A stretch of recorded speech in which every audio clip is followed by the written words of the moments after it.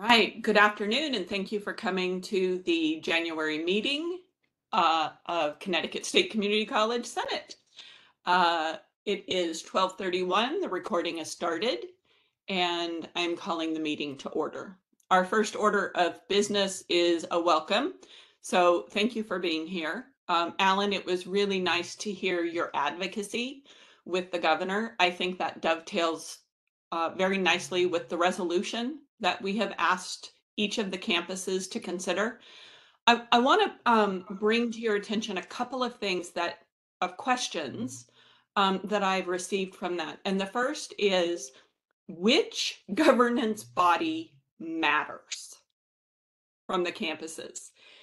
And this got really complex because all governance at the campus level matters, but every campus has a different structure. And ultimately, it is that campus-wide governance that we are counting for this purpose. So that is my understanding of what our intent was. If you folks have a different understanding, I think we should add that as a subsequent agenda item. It's not to diminish the other pieces of governance on the campus, but in order to register a single piece from each campus, I think that is important. Let's see, whose hand is up? Peter, I see your hand. No, okay. I do see Peter's hand, but he is not speaking, so thank you for that. The other thing I want to let everyone know is that late Wednesday, we received a response on the framework.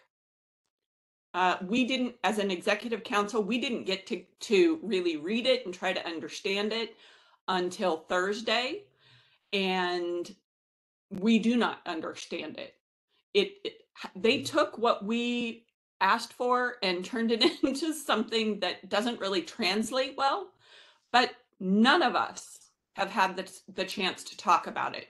So what we would like to do is we're going to have a conversation next week about that framework, but we want you to participate. So when we set our meeting, we will share it with all of the senators and invite you to participate if you can. Okay. I know there's going to be a request that says, hey, can you share what they gave you? Could we? Yes. Will we? No.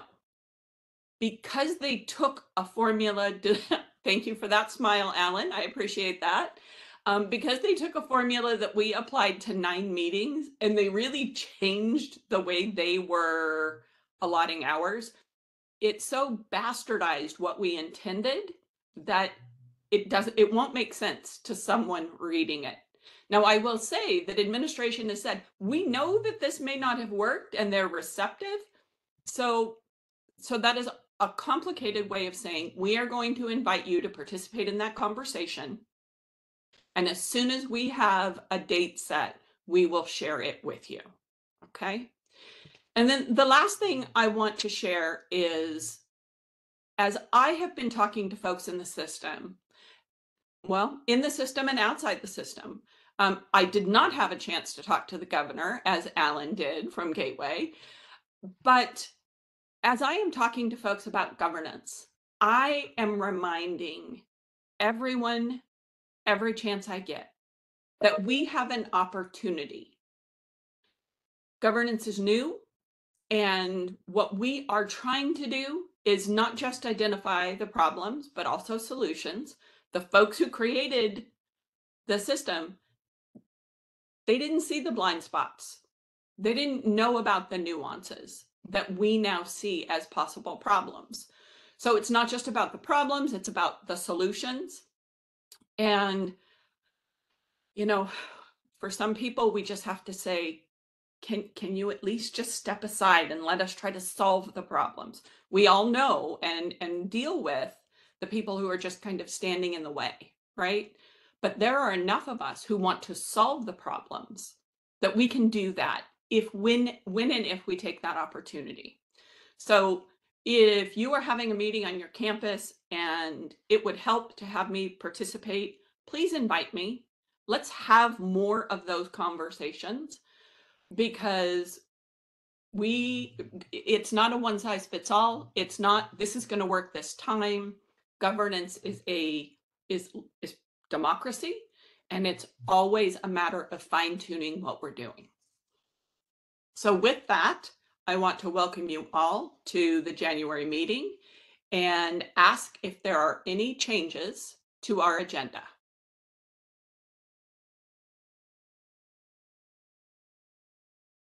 Well, I just have one quick question. It's there. Are we voting today on that resolution? I don't know, and I'm just realizing, did I put it back on the agenda there? I could be looking at something else. Oh, Alan popped his hand up. Maybe he has something to say. Alan, go ahead. I don't see it on the agenda. Okay, so my bad then. I apologize. I was going to ask, because I just printed out whatever was on SharePoint. So I was going to ask if we could discuss it, and perhaps that would, during that discussion, we could also, if wanted, we could also go into the which governance body is registered. Yeah. Yeah, on each campus. That Great. So Ellen, I have added that as old business letter C. Great. Thank you. Thank you, Alan and Thayer. Any other changes to the agenda? Is there a motion to approve the agenda as amended? I see Roberta. Is there a second? Motion to approve as amended. Yep. Thank you, Roberta. Is there a second? I'll second. Thank you, Lisa. All those in, are there any objections? Are there any objections?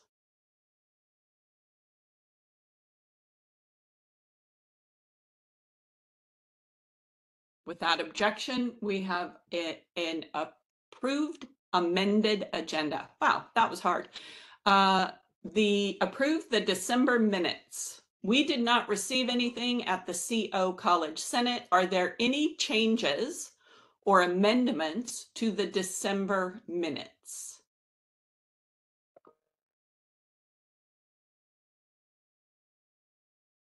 Is there a motion to approve the minutes from December? I'll make that motion. Thank you, John. And a second? I'll second. Thank you. Who was that? Peter? Peter was Bennett. That you? Yes. Thank you, sir. Any objections or abstentions? I wasn't at the December meeting, so I feel I should abstain. An abstention. Thank you, Lisa. So we have one abstention. Any objections or other abstentions? So we have one abstention and the minutes are approved. All right, we are moving on. I just want to stop for a moment and say that in working with CEO Heineck the last couple of weeks, I shared with her the link to the meeting, and Karen, it looks like a number of CEOs have joined, and I think that is due to your advocacy and helping. So thank you to all of the CEOs who are joining us today. And with that, I will turn the meeting over and say, President Maduko, welcome back. Did you take a break? In theory, I took a break. I'm ecstatic to be back based on the look on my face. But happy New Year, everyone. Good seeing you all. It's always good for our faculty to return, so we have a full team. I was off for 2 weeks, but you know, Connecticut's the land of never a dull moment. So now we're here. So for starters, Professor Vandermark, good to see you. Appreciate your leadership and everything, keeping us on task. Just some brief high-level updates. So obviously we're in the new year. I want to bring to everyone's attention, we haven't ironed out the date yet, but in spring of 2025, we will have our comprehensive site visit from NECHI, right? So like that's a big deal. NECHI is still trying to figure out how they're going to do the site visit because we are going to be historic for NECHI because they've never done a statewide a site visit before. So Netchie's having chest palpitations in terms of like what in the bleep are they going to do, right? So we're coordinating, but we're looking forward to that, and we're going to put together a team. We're working with the College Senate, kind of put together a college-wide team as it relates to the preparation and the pre-work that we have to do for that visit. So once we iron out a date, we will be sure to get that information out to our college community.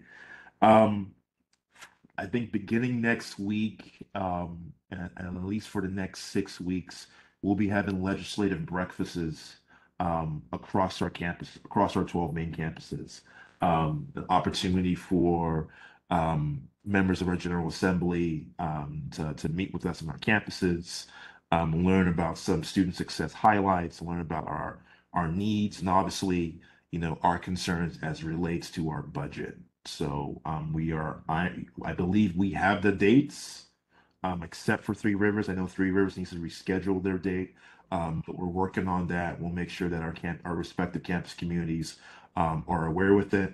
We're working on the agenda. We're working on a slide deck and talking points in terms of, okay, we're CT State, who are we? And I think it's really important, beginning with me, that we make sure that we get our fast facts and our talking points out to our college community. So just a couple things. For example, 98% of our students are residents of Connecticut, right? I don't think there's any other institution higher ed in Connecticut that can say that, right? Like that's a big part of our value proposition, that we actually educate the state.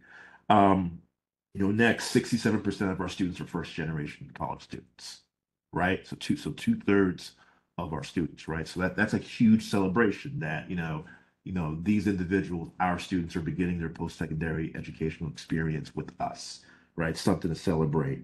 I want to say we're hovering around 60% of our students are students of color, right? We're trying to double check and make sure that's right. I knew that we were at the 50% mark. 60% is high, but nonetheless, a high percentage of our students are of color.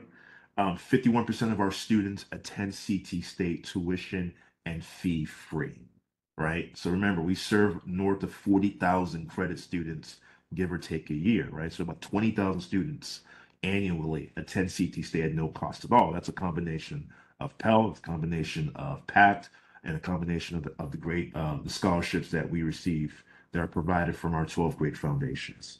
And then last but not least, 8,000 students, dual enrolled students we served last year. So 8,000 high school students were dually enrolled in our courses at CT State, last year. And that represents about 27 to 30% of all dual enrollment opportunities in the state of Connecticut, right? Another value proposition in terms of what we're bringing to the table.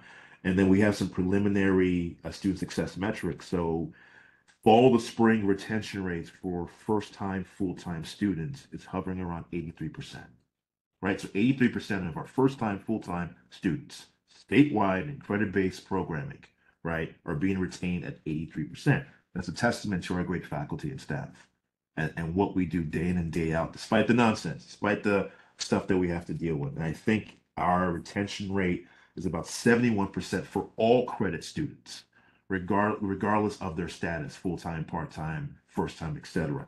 High percentage rate, right? That ranks up there with the other New England community colleges. And then lastly, I believe from 2022 to 2023, we've seen a 6% increase in retention for African-American males, right? So the very things that are thrown our way that we're not doing well, right? Like we're seeing improvements, we're seeing high marks, and we got to make sure that we're putting that out there when we're engaging with our legislators, our community, and our partner to counter the narrative that I know has been out there for such a long time, that we had 12 broken colleges and now we're just one big broken college. That's never been the case, right? We're doing great work despite our challenges, despite the barriers that have been placed on us. So just want to kind of share that with you off the top of my head. We're working on finalizing our fast facts, crunching the numbers, making sure that they're verifiable and accurate, and then publishing that not only online, but distributing these fast facts, 1 page or 2 pages across the campuses for people to distribute to their respective stakeholders and partners internally and externally. So I wanted to mention that. Last week at the State of the College session that we had, I had mentioned the equity challenges that we're facing, I think nationally, right? And I think that though there's still a lot of work to be done here in Connecticut and within our institution and across our campuses, it's a lot worse in other parts of the country, right? So I mentioned Florida and how they've really removed and defunded DEI anything in their public institutions. They've also gotten rid of sociology, right? So any of you that are sociology faculty, and again, we love our sociology faculty across our campuses. They've gotten rid of sociology, for their community colleges / state colleges. Like that's the type of nonsense that's going on in our country right now, right? And it really needs to remind us the importance of freedom of speech and academic freedom, and how that not just our faculty, but all of us have to be advocates and stewards of those principles, right? That gives our students the opportunity and freedom and the liberty to learn and they hear different perspectives. So again, just really concerning that we're seeing that go around the country, and that means that we have to dig our heels and do even more to combat that and make sure that we're instilling in our students the importance of higher education, but that our faculty feel supported from all of us, that we have your back. We have the back of the faculty when it comes to their academic freedom and their liberties in terms of how they teach, from what scope, from what materials, et cetera. I think that's really important. I think we need to remind our colleagues college-wide of what that means. Now, in terms of going into the spring semester, I have 7 minutes left. I don't think I want to use the 7 minutes. I want to probably leave 5 minutes for questions. But heading, into our spring semester, there are, a bunch of fires we're still putting out. So we absolutely welcome the suggestions and the solutions that our faculty and staff or leaders are bringing to the table. It's evident that senior administration, we don't see everything, nor do we know everything, right? So we want the partnership of our colleagues and our great colleagues across our college. I think too, we are. I believe the student activities directors, I know career services, some of these things are on our to-do list to engage, with our colleagues and professionals and experts about, okay, what would those areas look like? What level of support do they need? What have been the challenges that are making it difficult to provide those levels of support to our students?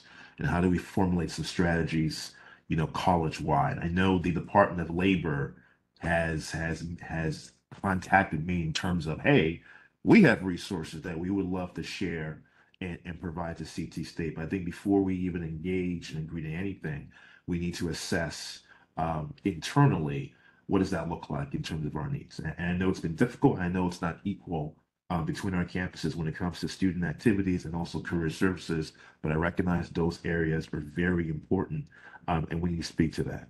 Last but not least, I'll touch on budget, but obviously Carrie's on here.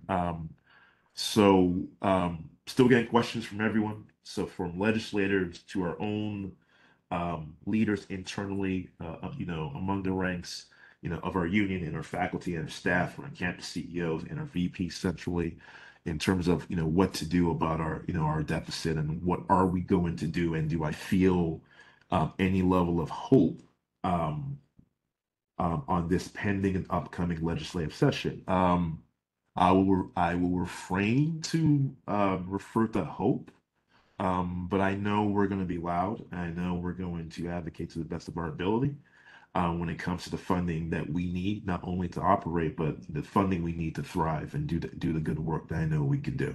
But I think we have to brace ourselves for the worst, and what that is, don't know yet, right?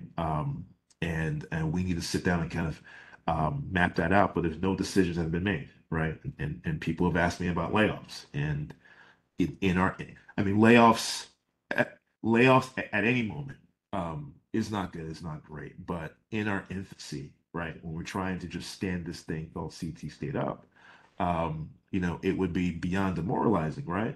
It would cripple us, and I don't want to do that. I don't want to see that happen to any of our colleagues who work hard and kill themselves for the needs of our students and for the needs of each other and our institutions and campuses. So we're still working through that. We welcome the questions. We welcome if things don't seem right, how we can further break it down. Carrie and I and our leaders are committed to transparency and making sure that everyone has the facts. And also, too, if we're missing something, hey, then we'll go back to the drawing board and reassess to make sure people feel that they at least have, the numbers that speak to our structural deficit. And then last but not least, hey, Happy New Year. We're in this new year, right? We have 6+ months under our belt as TT State. I know I have gray in my beard and I am bald, right? Because of it. I think I had a full head of hair when I got hired. So absolutely this thing has been traumatic, but nonetheless, we are doing great things. And even yesterday at the press conference at Gateway, and Alan, Professor Bellinger, a shout out to you for speaking up and speaking your truth to the governor, right? You didn't mince any words. But our students at that presser were celebrating their faculty, right? They kept on echoing our faculty do so much, our staff do so much, and I'm proud that we continue to do that despite what's going on. So 3 minutes left. I'll stop yapping and turn the floor to everyone if you have any specific questions for me.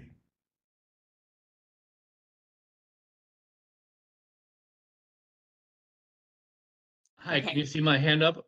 Yep, yeah, it was just taking me a minute. Go ahead, Angelo. Okay, hi. Thank you, President Maduco, for your report. It's always interesting to hear you talking about where we're going. I have a question about the equity you mentioned before. You said that things are worse in other parts of the country due to the fact that sociology has been getting rid of in so many colleges. Can you share more information about that? Because as a former chair of the Culture Awareness Committee, I'm really interested in this topic. Yeah, so it's not happening here in Connecticut. Let me make that clear. But in the state of Florida, just Google Florida plus higher education, and either you're going to see the picture of the devil or it's just going to be links upon links of all the stuff that's going on. But, they have pulled sociology, right? Like the subject and topic of sociology, their state Department of Education from their state colleges, right? In addition to obviously their banning of anything related to diversity, equity, and inclusion, not only the departments, but also the personnel in those departments and the funding that have been supporting those individuals for some time, right? So our colleagues in Florida in the public higher education space are definitely reeling. I know of colleagues who are personal friends of mine who have just left their roles. The now former president of Broward College, the minute the governor DeSantis removed a board member and placed a board member of his liking, he walked out. He said, "I'm done. I can't do this." So that's what's going on, not only in Florida, but other parts of the country. Thank you so much. Yep. All right, if you are a senator, I'm going to remind you to please add SEN to the beginning of your name. This permits us to be able to count your votes.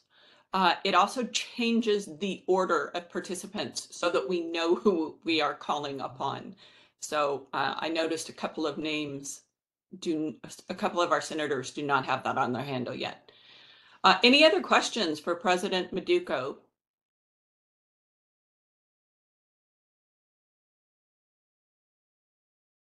All right, thank you very much, sir.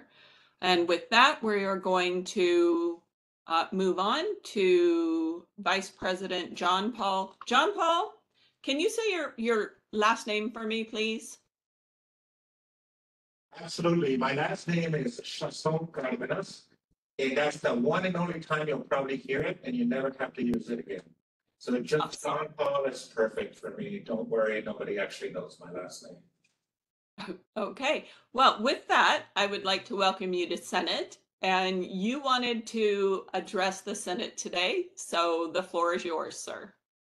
I just wanted to take the opportunity to meet some of you who I have not met. I've been to your campuses many times before, but you don't always catch people at the right time. So I wanted to put my face with some of kind of the things that are going on when it comes to equity, inclusion, diversity at CT State. One great example is today we have roughly 70 people here at New Britain who are either Muslim and Arabs. And these are faculty and staff, and they are working on creation student faculty, affinity group. Because it's something we haven't had. We've made the same type of offers to other communities, including the Jewish community. We're working with the ADL to do that, and we'll continue to do that. But it's just an example of what we're doing. I will tell you right off the bat, I'm not the guy for flashy one-time events. I'm really about structures and systems. And so that's what I've been concentrating on doing and making sure that the right voices are actually speaking and not always me. However, today I do have an ask for this committee, as you know, and Dr. Meduco referred to earlier. We are in the midst of becoming both a majority minority university or system, and a Hispanic serving institution. It will be over the next few years that we will be moving what right now is our individual campuses to that system, depending on, and I'll be very clear, if we can get more money from the federal government by keeping the Hispanic serving institution at the campus level, we will do that. If we can get more money by doing a combination, we will do that. And if we can get more money by simply bringing it up to the CT state level and the whole system becomes that, we will do that. So there's a very practical issue behind that. But there's also a philosophical issue behind that, which is, what does it mean for us to be a minority serving institution, really where our students are of color and other underrepresented minorities or groups or people of color? And so that's what we are really looking at, that transformation. To me, this is going to be a transformation that we have to do, not only in how we operate and do business, but also in how we think. In order to facilitate that process, and I'm putting a link right now in the chat box, I have been working with Dr. Terry Brown on bringing some speakers to campus who can talk meaningfully about what's going on at the national level with Hispanic serving institutions. And because I truly believe that as we go and start moving towards kind of that positioning, we have to be faithful to what that means. And so my offer to you, if you choose to accept, and I already have a couple other partners in them. One is the Diversity Inclusion, the DEI Committee for the Curriculum Congress has said they would like to partner with us. And I am offering to you that if I bring Gina Garcia on April 8th, notice a Monday, and so it's not your standard Friday where everybody can be there. I will pay for her to be here for you all, the Faculty Senate and the Curriculum DEI Committee, to be able to use her however you feel is appropriate in order to get to faculty. She will already be here in the morning talking to leadership and the deans and all of those folks. But I truly believe that this work really needs to start from the bottom up. And so the meaningfulness of it really has to happen at that time. So this is my ask. Please consider, now that we're bringing this wonderful speaker who can really talk, and she really quite literally wrote the book or books in this area, right? To figure out an event how we can engage faculty and staff from across the system. I will do whatever on the labor side that needs to be done, but I need your brains and leadership in order to do this right.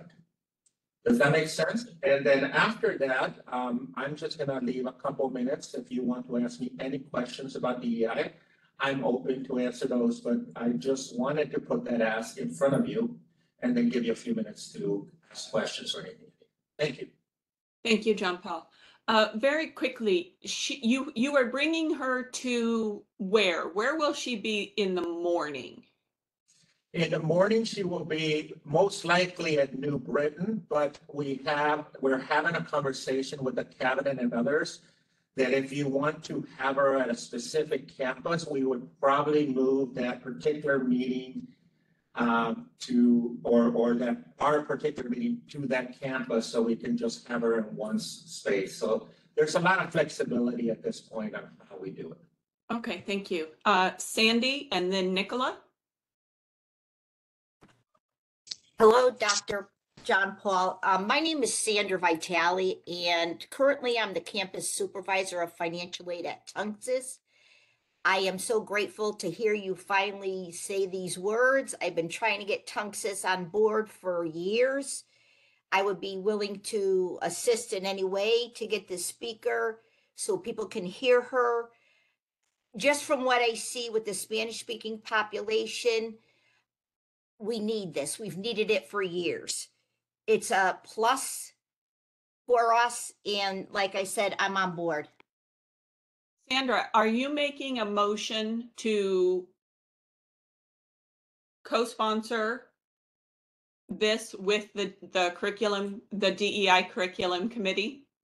I would like to make a motion. I absolutely believe in it. We need it. Absolutely. Thank you. Before I go to Nicola, is there a second to this motion? Bonnie has seconded. Thank you, Bonnie. Nicola, the floor is yours. Hi, John Paul. Thank you for being here. Is this offer being opened up to all faculty? I want clarity for my notes. Or is it, are you thinking just for Senate and curriculum? Thank you. So I think for anybody who wants to be there, I really think that this work needs to be done from the bottom up. And so what I'm asking the Senate is to help me think about how we can get it as wide and broad to all our faculty, staff, as possible. You all are the experts in how to do that. I have some expertise in this particular area with Spanish serving institutions, and I can bring some resources to bear. But the reality is that it does mean a cultural transformation. So that's all of us at CT State, right? And if you want to extend it to students, I'm perfectly okay with that, but that would be your decision to do, because you are in many ways the people who help us find the pathways forward. Any other questions before we move to a vote?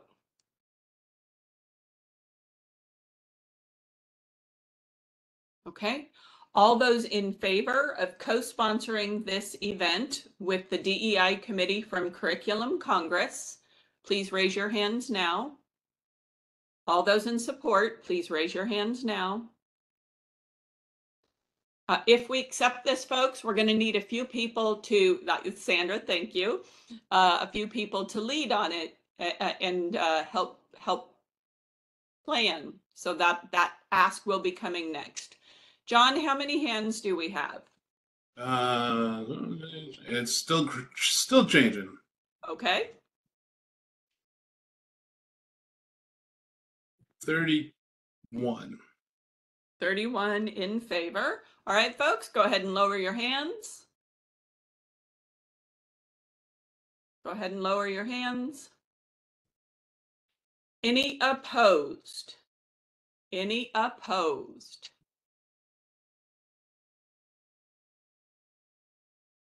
Two opposed.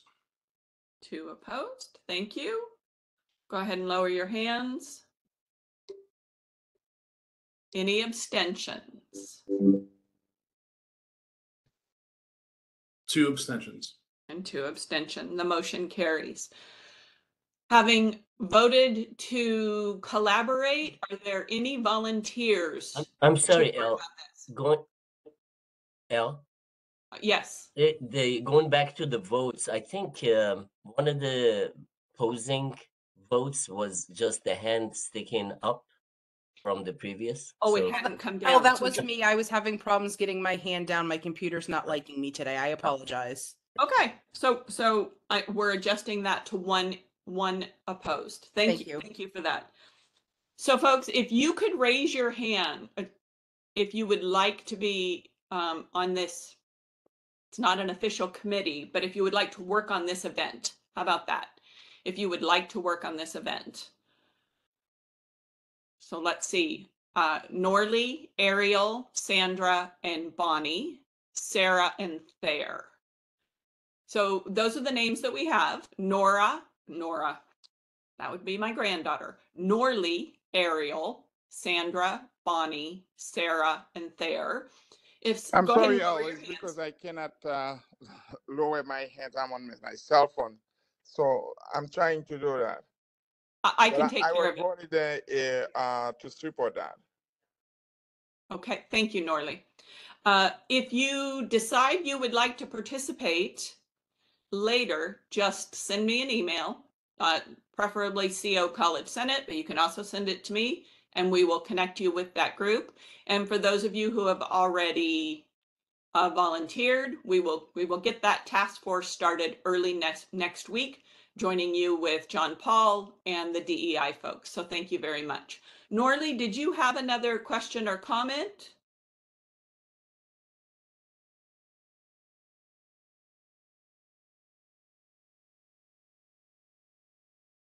I'm going to assume no, because I'm not I don't hearing think he it. can get his hand down because he's on his phone. Technical challenge. There we go. I took care of that, Brian, but there we go. Okay. All right, folks. Thank you very much, John Paul. And with that, Thank you so much. And I'll be listening because I am always interested in your stuff. But thank you for letting me speak to the group. And I am very honored to have done so. Wonderful. Excellent. Well, thank you very much. All right, folks. With this, we are moving on to our first item of old business, which is course caps and cancellations. Who will be leading that? Peter, is it you or Angela or Asantwa or all of you? I'm guessing all of us. Okay, the floor is yours. Well, we had a meeting last time. We actually reported on the last Senate meeting about what we have been discussing. And we left a meeting on early in February. And we're going to have some new colleagues joining us, including Michael and a faculty from Texas. I don't remember right now her name, but once I look at my notes, I'll be notifying her as well. Peter, that's all I have for now. Am I right? Yes, I think that having gotten some comments back, I think we can say that we were trying to solve a very complex problem. And I think what we were really trying to do was establish some general guidelines. You know, hopefully that would pass, but certainly general guidelines that we could start viewing the course caps and cancellations in the perspective of those guidelines. And of course, one was that introductory classes that have large amounts of corrections, math, basic math and English, would be capped at 20. Although I know some of them at some campuses are now capped at 18. But I think we could expand the courses there. And the other thing was not canceling classes until approximately 2 weeks before the semester begins. I know that there was some objection to that because it suggested that students wouldn't have enough time to scramble and get other classes. So that was another issue. So I think that the final thing we wanted to do was to try to make a little more equitable the kind of loads that the faculty are teaching at the different campuses. And I realize because of the disparities in the size of the campuses, this needs to be set up with very general guidelines. So those are the things we looked at. I don't think we said absolutely that this must be the final version. Would have been nice if it had been accepted that way, but I'm more than happy to expand the committee, which I think we need to do to get other voices in, and also to provide maybe more workable guidelines for every campus rather than just the ones we represented. So that's what I'd like to say. I want to thank those of you who did make suggestions based on our proposal. So Peter, at this time, you're asking for more folks to participate, is that right? Yes. Okay, so are there folks who are willing and able to join this? I think y'all have been calling yourselves a task force, is that right? Yep, I see a sun. Yeah. Are there folks who are willing and able to participate in this conversation? If you're interested, if you could please raise your hand. We don't bite, but we don't serve coffee either. That is true. And these meetings are online, by the way. We don't meet on campus or stuff like that. So I see Alan's hand. Alan, I've captured your name. Thank you. So what we'll do, Course Caps Task Force, is if there are folks from the campuses who are interested, are you also willing to have them join and talk with you, Asantwa? Yeah, the initial thing came from a colleague of mine. So I meant to sort of get him in on this meeting, but we just haven't had another Senate meeting since we sent our first draft, I would say, to you guys. So we haven't had a campus Senate meeting. So once we have the meeting, I'll check to see if other folks, especially the people who drafted the resolution, would be involved. Which resolution are you talking about? So this task force came about from two resolutions that were sent from our campus. Okay. So, but we're having a Senate conversation, right? A CT State Senate. Yeah, a CT State. I'm sorry, when I say CT State, I mean my campus Senate. The members who drafted this resolution from campus Senate, I'll ask if they would like to have some input, at least show them the resolution if this is in the spirit of what they were intending in the first place.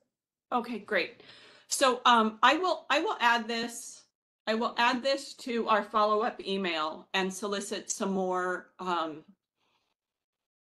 bodies, some more voices for you folks so that we can move this along. Alan, do you have a question or is your hand still up for participation? I put my hand back up because I do have a question. Thank you. So has the resolution or is the status of this changing? Is it still in the original form? What's the status, I guess, relevant? I remember seeing those resolutions. I don't know if I still have a copy, although it's probably up on SharePoint. It will be in the SharePoint, Alan. Okay. And officially nothing has changed, although Asantwa, you might have additional information as to what is happening at Housatonic, is that right? Yeah, I mean, I don't have any additional information about what's happening at Housatonic, but the resolutions are on the SharePoint. And I think initially what we wanted to do was craft the resolutions to be more generalized for CT State. So we actually haven't done that actual thing, but sort of drifted into kind of come up with this policy. So originally was Asantwa, Peter, and I. They're like, answer to Alan's question. That we got together and put together a proposal. Unfortunately, in a way, we didn't have representatives coming from different branches of the system. That is why I'm definitely welcoming Michael wanted to be part of this, and including Ryan as well, who I know personally, and I think is an incredible addition to this task force. So that we're going to be eventually crafting and putting together a very comprehensive and I would say reasonable proposal to be presented to the Senate whenever it's going to be done or ready to be voted on. Okay, thank you for that, Angelo. Any other questions before we move on? It's Nicola, real quick. If I'm able to find people who are interested from Three Rivers, who do you want me to let them reach out to? Peter or? Go ahead and send it to me, and then I'll put all the names together and push it out so that we know who's serving. Okay, thank you. Yeah, thank you. All right. Moving on to the student handbook. Alan, that is you, sir. Well, I think that we specifically brought this issue up with respect to the grade appeal process. And as a result of, I think, initiating that, Mike really addressed it. He and I corresponded a little bit since the December meeting as well. I had a couple of additional suggestions. So I believe that that particular issue has been addressed, that the campus bodies, at least certainly on our campus, because I made sure that they knew, are aware of the new policy, that the form for students is available to students where all student forms are. Also, it's available for faculty. So, yeah, I believe, those particular issues were addressed. I think I also made a suggestion about, was it the grade change form being on that faculty page? I don't know if that has happened yet or not. But there were some other concerns about the handbook that I'm maybe not as aware of. And I'm not sure the status of those. So. Okay, but the issue you brought, you feel is satisfactorily resolved for the time being. Right. Can I just defer to my colleague Roberta, because you're also on the same committee that hears grade appeals, so you're pretty much aware of it. Yeah, sure. I think the issues that were initially most concerning to the folks on the committee and through our FSC have been addressed. There's a few outstanding things, but they're gonna have to take a little bit of time because they are the structure of the process was developed when we had a different organizational structure. So now that department chairs are back in the mix, we may need to revisit that. But I've also discussed with Michael how to move that through, and I think there's a good plan in place so that the academic deans can discuss that and then bring it back around. I think we're good. Okay. All right. Very good. Thank you, folks. And our next item is the CT State resolution on the Board of Regents and CSCU budget remediation. That was a late add to our agenda. So Thayer, do you want to start with that? Thayer and Alan, I want to just hand that off to you to see if you want to start that conversation.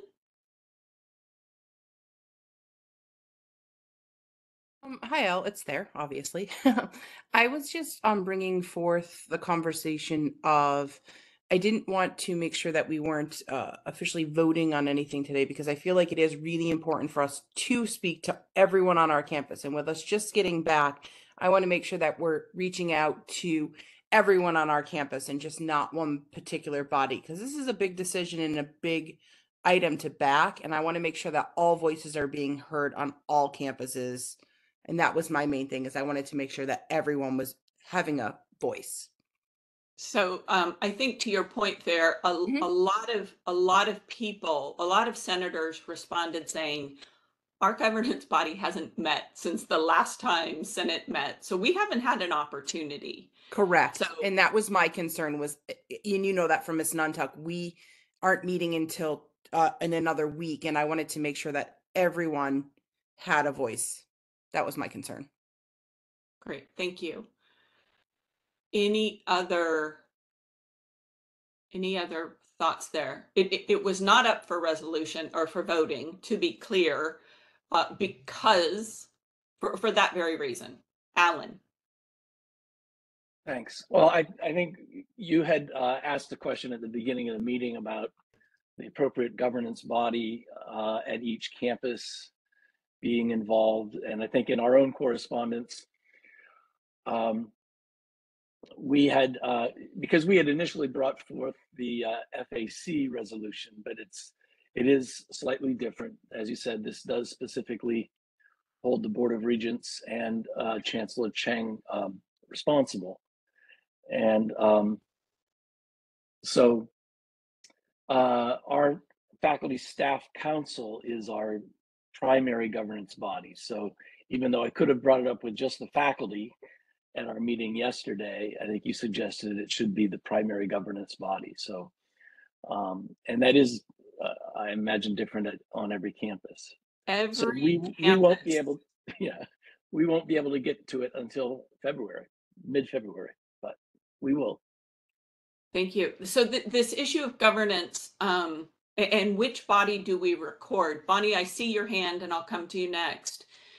This is not the first time that the issue of which governance body speaks for the campus, it has come up that we have tried to, or that we have grappled with in different forms and formats. Some campuses have 3 or 4 different governance bodies, and all of them are not equal, right? Some of them are only faculty, some of them are faculty and staff, some of them are only staff. And so it might be time, because this issue keeps coming up, to formally either to formally address this issue. Bonnie, you were next.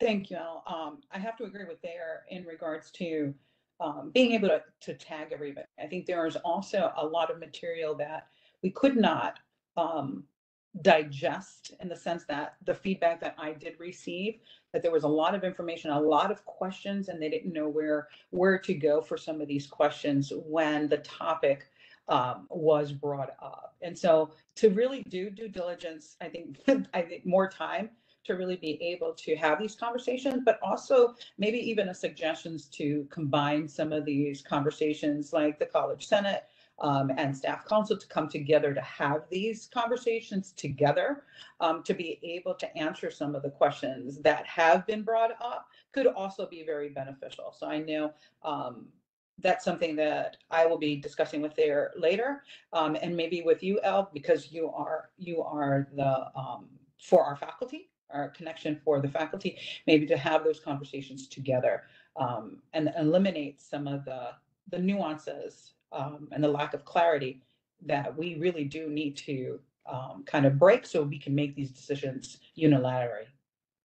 Yeah, I think that every campus will handle this differently, right? And one of our goals in drafting this and pushing it out to the campuses was to increase our dialogue about it. And what each campus chooses to do, I mean, at our last meeting, one campus had already voted on it. So how each campus chooses to address this is at your discretion. That is up to you folks for it to work best for you. I believe it's Mark and then John. Is that right? Mark, you're up. Yes. So just a point of clarification, we should be sharing with our campuses the draft Connecticut State Senate resolution, correct? And not the FAC resolution on FY25. Well, I wouldn't exclude the FAC resolution necessarily, Mark. The Senate voted on that. We acted on that at the December meeting. So your campus could choose to endorse it as well, but it is the Connecticut State Senate resolution that we are asking you to have conversations and vote on, hopefully to endorse. Yes, sir. Thank you. Yes, sir. John.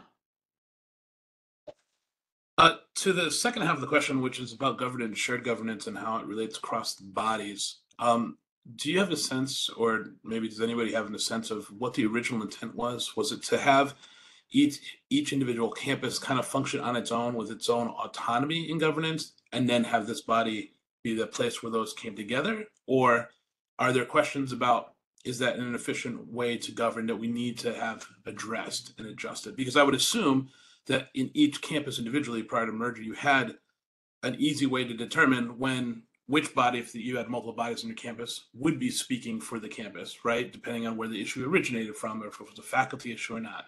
But now that we've come together, is that something that there's a desire to see change? Or was that something that we already kind of thought about and looked at and said, no, campus independence is a key part of our governance? I think we could have a special meeting on those questions alone, John. I don't know that it was given due consideration. And even if it wasn't by the campuses with a really meaningful conversation and input. And every campus is different. So one element, and you know this from executive council, as we've tried to sort through different kinds of feedback we've received from campuses is, well, which body gave us that feedback? Because sometimes it's very small and sometimes it represents the entire campus and sometimes it matters. We need to know what those nuances are. So I'm wondering if perhaps a special meeting is in order. I will leave that to the Senate to make that decision. But we are seeing these more complicated questions becoming more important the more we try to do this. Angelo and then Alan. Can I just respond to that and say Yes, I'd be willing to make a motion that we form a group to maybe ask those questions or maybe come together and kind of articulate what question we would need to ask if other people are interested. So what exactly is your motion? Form a committee to articulate governance questions? Is that? Yeah, I'm not making a motion. I just want folks to know that I'd be willing to make that motion if there was other interest. But I'd love to hear what, Alan's about to say and some other folks. Okay, thank you, sir. Angelo and then Alan. So for John, the all colleges had these meetings once a month where all the different categories, faculty, CCPs, maintenance, and all the people gather together and exchange information about what's happening on campus. So that was the purpose of doing that. All of the colleges didn't have all of those meetings. That's one of the complications. Well, I agree with you. I mean, we did have, still do have different organizations. For instance, we don't have a Senate, but some of the guys have a Senate. So we have that difference. But that kind of delves into my actual question, which is I'm really struggling, in understanding the merger. I mean, I hear you saying each campus is different. Each campus has its own individuality and all that. But at the same time, we are one college. So shouldn't policies be the same for all the different campuses? I mean, or there should be some things are individualized, some others are not. And back to John's question, which one should there be system-wide? Which ones should be individualized instead? So I'm really struggling. Where's the line between the merger and the individual campuses? That's my struggle. I think you just articulated the questions that we are grappling with, Angelo. Alan? Thank you. I'm part of the governance review. I'm chair of governance review on our campus. We just finished last year the governance document, updating it to reflect the upcoming merger. It was negotiated in long conversation with our CEO at the time, Dr. Terry Brown. He and our current CEO both signed off on it in June of last year. So to me, one of the things that I've really appreciated from Dr. Maduco is him saying that governance would be, how the various campuses operate would be left at the local level. To me, that was one of the things that I think has helped to make the consolidation easier. The fact that we can keep doing things the way that we've done them, and we're doing them we're doing that thoughtfully. So I probably would come down on the other side of wanting to standardize local governance on the campuses across the state. That's just my own personal feelings about it because it is such a it's pretty well developed at Gateway, and I'd hate to give that up or have someone dictate that it had to change. Thanks. Thank you, Alan. Nicola. I echo Alan's sentiment, right? We can't, I don't think it would be wise to come up with a one size fits all. All of our campuses are so varied when we look at size and number of employees. So I think that it would be disingenuous of us to tell a campus that this is how they have to run their local governance. I think it should be left to individual campuses. As long as it's a well-functioning governance body, I don't think that we should have anything to do with that or affect it. And yet we are left with the question of which governance body counts when we are asking for endorsements. And, you know, what if one of 4 governance bodies endorses from a campus? How do we register that? And I think that is the question that I was putting forward is there a combined governance of faculty, staff, and all college governance body? And what is that body for each campus so that we register that as the cohesive piece? John. Yeah, I understand where Alan and Nick are coming from, and I agree with you. I don't think the question is a question of effectiveness for governance, though, because I'm sure that each campus has an effective governance. The question is integration. How do we interact with it? Alan, at our election committee meeting, we had a conversation about this, right? How would votes take place when some campuses, everyone votes, and in other campuses, only people that are a member of the faculty vote for a faculty and only the people that are professional staff, right? And so those little differences make it difficult then for us to integrate the work that we're doing in the body, which with each of the 12 campuses individually. So not that it's wrong, and it's kind of like, state level versus federal level. We're dealing with that right now in America, right? So like, we understand trying to negotiate that, but I think the question needs to be asked, or at least we need to put some work into figuring out how we do it. Like, what is the mechanism by which we allow or communicate with individual bodies versus all the bodies? I mean, does one campus have to have agreement between 3 different bodies before, CT State Senate would, take a resolution from them? Or can one body of a campus on Gateway say, hey, we want to put this resolution, another body on Gateway say, hey, we're opposed to this resolution, and then, what would the state Senate do? Those are some things that I think we need to work out, or at least understand. Right. And how would we register? How would we know if only one of those 2 bodies brings something to Senate? How do we know that another governance body at the same campus opposed it? And I think you're starting to discern some of those problems. Sandra. Hi. So the way I see this moving forward is we're all starting at a low level right now. We're kind of in the beginning stages of this. So currently at Tunxus, we have a PSO, Professional Staff Organization. And that is a body that includes the faculty and the staff. And we bring an agenda from the college, and then everybody can vote. So I think instead of trying to make it so large an umbrella at each campus, maybe if we start something small and then tweak it, start from that level, then everybody can vote at each campus, and then we can figure out our way and navigate as we become more mature. Something at a lower level, not so high to bring to Senate.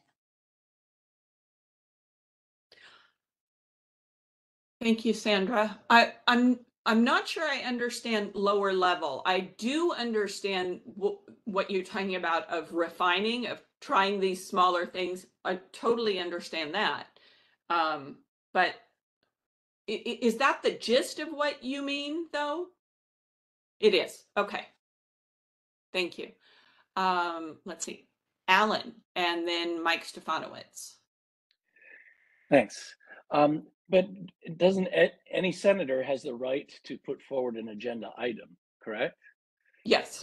So if I had an agenda item, say, that was endorsed by my faculty, but staff were not involved, whether they agreed or not, I could bring that forward if it seemed, if the executive team felt that it was a worthwhile topic. It could be up for discussion, and you could certainly ask, well, who endorsed this? Was it endorsed by your primary governance body? Do you have a primary governance body? And that is, well, it was endorsed by faculty. You know, and you'd have that information, and perhaps that would be a weighing factor for some.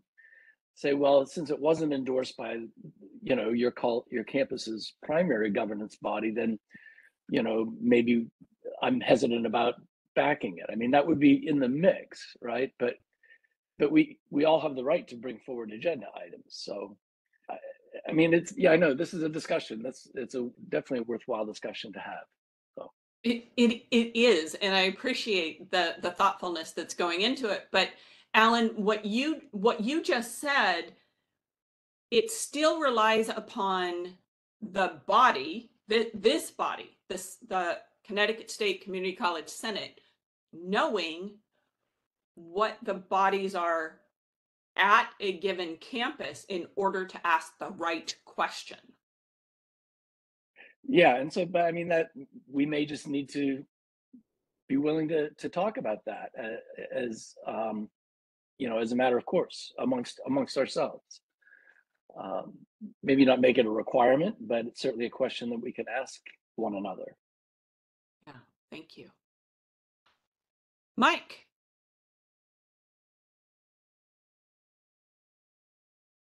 Mike, you're on mute. We can't hear you. Sorry. There was, just quickly, there was a group that grappled with many of these same issues during the governance proposal stage. It was a shared governance work group. And Nicola may recognize some of this language. She served on that, and I thank you for that time, Nicola. And in the document that was put forward back in 22 made some recommendations. And the recommendation was that there should be a primary body on a campus. We recommended that it be called the Campus Senate. I will say the sentiment among those work group members was it was really important that that body have representation for faculty, staff, and students. So that was really the focus. I put in the chat some of the language around that. The group did not want to dictate to a campus that they have to create a Campus Senate. That if there was a PSL, for instance, at Tunxus, and that had faculty, staff, and students, that could be the body. So I think there's guidelines around local governance, but it would be up to each campus.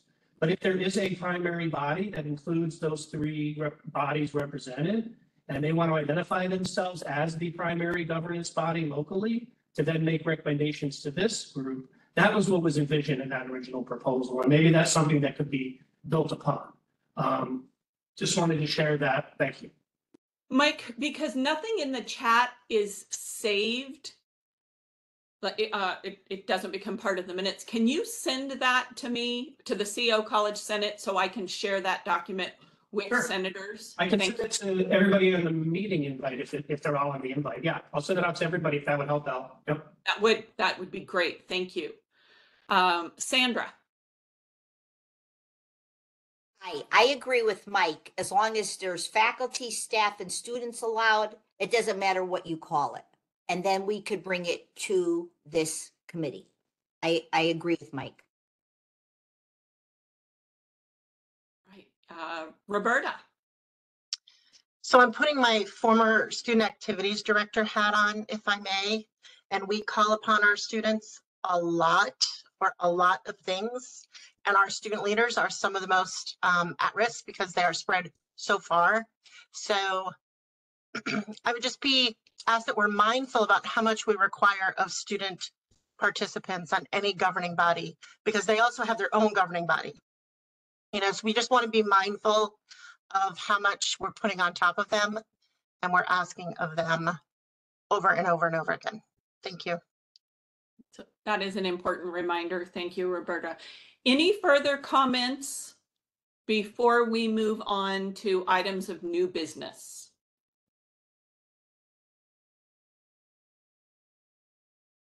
Okay, thank you.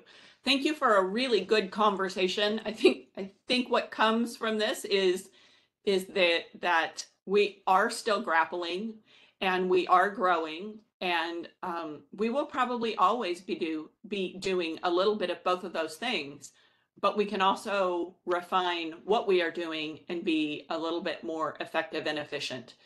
So thank you for your thoughtful participation. Moving on to new business, Sandra, the floor is yours for the Academic Affairs Committee. So basically, this goes back to our PSO committee that we have at Tunxis, faculty, staff, students, and I guess I'm not faculty, but in the past, before we became one college, there was an academic affairs committee on each campus. And Mark and Kirsten, if I'm not saying this correctly, please help me. And these academic affairs committees would meet from each academic area, and they would bring forth suggestions of maybe tweaking a course in a program or adding a new program, things like that. And then that information would be sent up the chain to where, I'm not sure if Kirsten and Mark, you can tell me, we would like, or the PSO at our campus would like to re-engage this academic affairs committee and bring these ideas so that they are sent up the chain to higher above to discuss and review them and say, oh, this might work, or, you know, somehow get the idea from the campus up to the top. Is that correct, Mark and Kirsten, or do you have anything to add? I have nothing to add. Well spoken. Okay. I have a question, Sandra, and that is how would this committee, or this, I guess it's committee you're suggesting, because we have the SDCs and the SACCs and we have discipline groups, it's not clear to me how the escalation or the elevation would occur. The local conversations, especially because the only things you've given me are courses, so that's the only way that I can frame this right now, right? But those conversations happen in different places now, so it doesn't make sense to me for that aspect. Okay, so here's where I'm going to call on my colleagues at Tunxis, Kirsten and Mark. You know more about how this was handled in the past, and if maybe you can, I say courses. I know there's other things that were taking place, but I don't know all of them. So I don't know if either one can help me with this. Can either of you speak to this? Hi, it's Kirsten. So I have to just put it out there that I am relatively a new full-time faculty member. Prior to this position, I worked as a lab manager full-time, so I was staff. And I do remember academic affairs, and it was mostly a curricular body that looked at curriculum, any changes, any updates, any program modifications. So courses may have become not necessary. So it was kind of, you know, updating the curriculum for either adding courses or getting, you know, refining the programs. And so they would meet regularly, and then they would vet that whole curricular process and bring those course designations in a list to our campus governance body, which is our PSO. And then each line item would be gone through just for the PSO to vote, and also if there was any discussion that needed to occur at that point, because staff and students, anybody who was not part of the academic affairs committee really didn't have any maybe insight or contribution to what was decided on the academic affairs. So the PSO was the opportunity to gather any other information, ask questions, get clarity, etc. So since we became one college, that committee has disbanded, because now we have another curriculum congress, and we have the discipline, if I'm saying it right, the SDC, that faculty are members of. But I think that the reason our faculty want to look at the academic affairs in reinstating that committee, and I'm not exactly certain that I have everything correct, but I think it's just because there's such a lag in the process between the other committees in getting decisions, and it seems that there's just some gaps and things are falling through the cracks, and they just want to try to capture as much of the curriculum information and keep it moving forward as effectively as possible. I hope that's helpful. Thank you. Thank you very much. I see President Maduco's hand, but before I go there, I think it could cause, because we have Curriculum Congress and the SDCs, I'm worried about starting campus level committees that don't help advance or actually solve the problems that are being identified. And I think that governance review, nobody's saying the A word of assessment, but that's really what we're starting to talk about. I think that that could fill that gap. President Maduco. Yeah, for starters, so thank you to our colleagues from Tunx's for your insight. I think that's helpful, because I think we have to, if Tunx's is feeling this way, then maybe other campuses are feeling this way when it comes to there's this lag. Now, to be fair to Curriculum Congress, we have 300 plus active credit-based degrees and certificates, right? So it is Mount Everest in terms of the level of work. However, what has been the process to get feedback that's been shared to Curricular Congress to say, wait a minute, like an individual campus feels like either our recommendations, our concerns, or suggestions are not going anywhere, right? Or it's taking too long, right? So I think I think, not speaking for Senate, but I think that's where Senate could, Senate executive leaders could, engage the leaders of Congress to say, hey, this is the feedback we're getting, right? I think that's one. I think two, and I think, I can sense your concerns, is ultimately, like, we're one college. So though supporting a local campus to make suggestions, recommendations of, we need to tweak this course because we're seeing some issues, it still has to go across the various levels of Congress and ultimately be ratified at the Curricular Congress state level, right? Because we can't make it's different if it's a standalone niche program that only one campus has, but you can make a change to English at one local location. That change would have to be applied across the institution. So I think just how do we support, obviously, the recommendations, the concerns from a local campus, but also ensure that at the end of the day, Congress is the main body that ratifies our curriculum, right? But I wonder, is Congress hearing this, right? Is it getting back to Congress in terms of, we're having these concerns locally? Is there something that can be done, or are they working on it? So that's just, again, I don't want to duplicate. I don't want to have duplicated processes and add to the timeline and make things even longer for things to be reviewed. So that's just my concern when I'm hearing. But I empathize with the campuses. If you're feeling, hey, like it's not going anywhere, and we want to restart a group that we felt was working pre-merger. So I want to make clear to everyone on the call that the next item on our agenda, and I see hands and I will call on you, but the next item on the agenda is the governance review discussion, because Curriculum Congress does have, as you know, I sent you the email, Curriculum Congress is talking about doing a review. And I think we are starting to see those intersections of how that review might be taking place. So Miguel, and then John.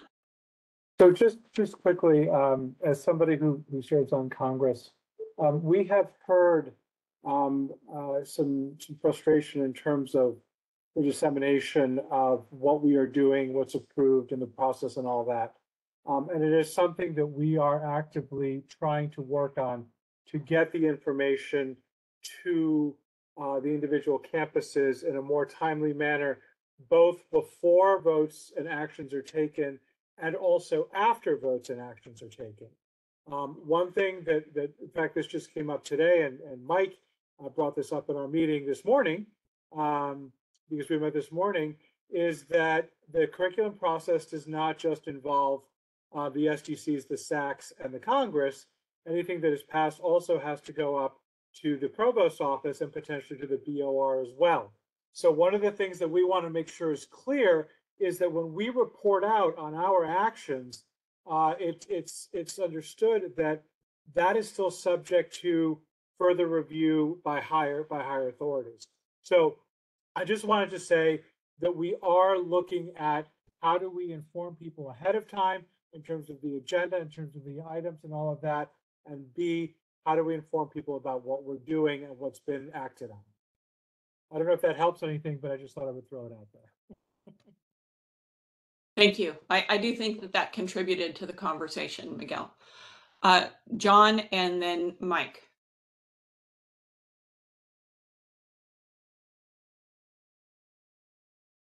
John, you're on mute. I swear I clicked the button. Thanks, Miguel.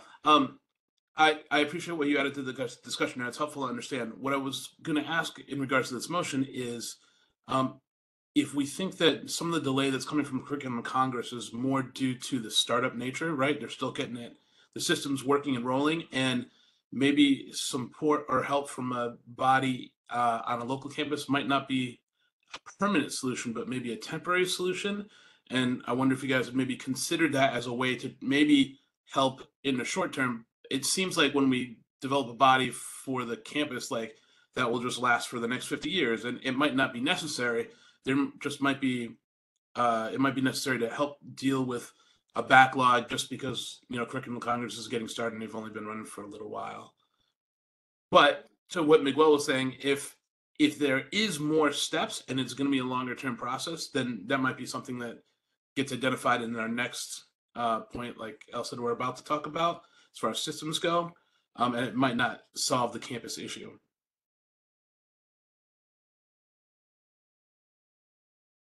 Al, if I could just touch on one quick point that John mentioned in terms of, so there is a provision now for campus feedback, as you may or may not know.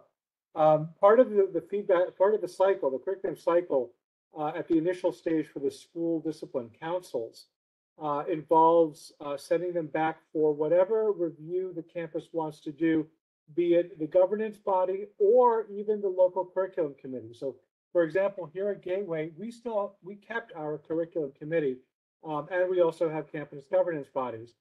So both of those potentially could weigh in on curricular issues and give feedback, send feedback back to the SDC.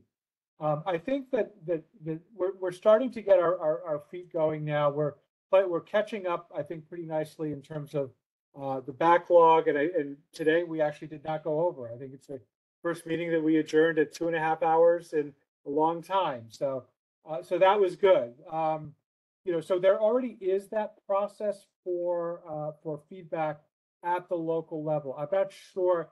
So I'm not sure what sort of additional feedback you're looking to get. But I'm happy to continue listening, and obviously I'm just one person. Merdad and Hannah are both also on Curriculum Congress as well, so they can weigh in certainly as well. Thank you, Miguel. Mike and then Mark. Thank you. I see the clock is, we're over time, so I'll try and be very quick. I don't know if this relates to the concerns from Tunxus, but a number of people have raised the issue that there is no formal academic standards committee as part of our governance model. And I think while our curriculum process does encourage local feedback and there's a process and all of that, it's a little bit of a gray area for things that are not specifically curriculum related, but are academic related. And there's concern about whether that should go to this body or to the Congress. The Congress has been very, very busy, but it's something that if we do a governance review, I would welcome people's suggestions, and I would love to hear, should there be a possible joint committee from these two bodies or a subcommittee of one or the other related to academic standards? Often those are different than traditional curriculum issues. Thank you. Thank you, Mike, because I raised exactly that issue at our last meeting, those gray areas that are starting to materialize, and gave a very, very similar example. Mark, you are our final speaker, sir.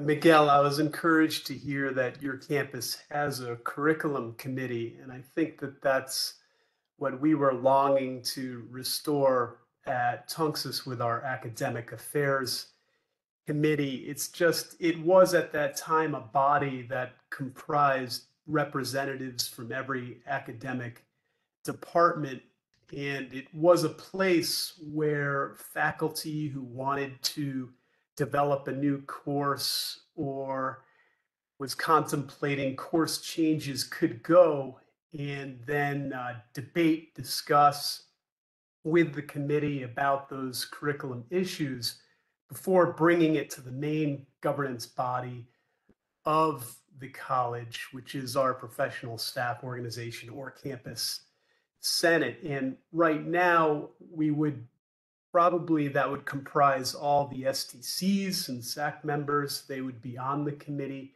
and it would be just more of a formal thing rather than maybe the STCs and the SACs feeling like they're flailing in the wind, kind of lonely, trying to put forth all these curriculum issues. And I'm just wondering if other campuses feel like they have local bodies where these things can be discussed before they are brought up to the next level. Well, I am curious, Mark, about the proliferation of committees and how many people do we have? How will folks participate in all of those different levels? If we start to have the proliferation of committees, even if they are useful, I think you brought the issue to our attention about not being able to find people to participate in meaningful ways, right? I do agree with that comment, but it would be the already elected representatives, the SDCs, who would comprise the committee. I think what we're just talking about is giving each local campus a body where curriculum can be discussed before it moves up the chain. If they so choose, right? Yeah, which I think they'd probably be glad to have comrades in arms discussing these issues with them. Thank you. All right, I see that Merdad has raised his hand, and so has Nicola. So Nicola and then Merdad. I was just going to say that at Three Rivers, it's the local curriculum body that we have. It's not called that, but it's the Academic Standards Review Committee or something along those lines. And our local governance, it tends to be the newer faculty members and staff members that are cutting their teeth, so to speak, on how campuses are able to meet and get their agendas and get things accomplished. So that tends to be what is happening at our campus anyway. Thank you, Nick. Merdad? I'm just worried about committee overload. and overkill, basically, and as well as making sure STCs actually work well. At our campus, we have given up curriculum committee because there have been so many repeats of repeats. Even the divisions have been dissolved to some degree because of repeating of reporting and everything else. We do have an academic senate, which includes staff, but again, curriculum is dealt with between departments and affected departments. So instead of really making it a general campus-wide issue. Thanks. Thank you, sir. All right. Well, I hope that this was useful and that campuses will feel empowered to act in ways that will best serve each campus. Moving on to our next item for agenda under new business is governance review. And I want to preface this conversation by saying that the chair of Curriculum Congress, Jason Seabury, and I have not connected. He did send an email at the end of last semester, the gist of which I have shared with senators already, that there seems to be an interest in Curriculum Congress in doing a review. I will note that they did not say assessment, but I think that that is what we are starting to talk about, is an assessment of governance. And so are either Miguel or Mehrdad, did you talk today about the governance review at all? We didn't get to it. We got through all our proposals, but then we had a significant and lengthy discussion about course modalities. And that took up the entire non-curricular part of our meeting. It is on the agenda, but we didn't get to it today. Okay. So we, in our previous conversation about the Academic Affairs Committee, we started to hear about things that are and are not working in governance, both at the campus level. I think our discussion about how information is or is not being acknowledged or processed or validated or included. These are all elements of effective governance. And so my question to Senate is there a desire by Senate to begin a formal review of governance so that we can make small changes to improve? And Roberta. To answer your question, I would say yes. I think there's a number of spaces I've been in, both as a senator as well as just as an employee, where I'm hearing of faculty, especially talking about the process of getting curriculum moved up the chain and where it's getting stuck, and the perceptions of unfair representation on different committees. And I just think that taking a look at the overhaul, we've been in this situation for, we've been in this new governance model for a year now, and let's take a look at what is working well so that we can further stand it up, and then take a look at what's not working well so that we can provide it more support and perhaps, just more eyes looking at the process. So I would very much be in favor of starting some kind of a governance review or a governance assessment. And I would like to put that forward as a motion. Roberta, since that was kind of long, gobbledygook long, yeah. Can I do this? I would like to make a motion to launch a governance assessment committee and invite Curriculum Congress to participate. Full stop. That is my motion. Is there a second? I will second that. Yep. Thank you. Alan.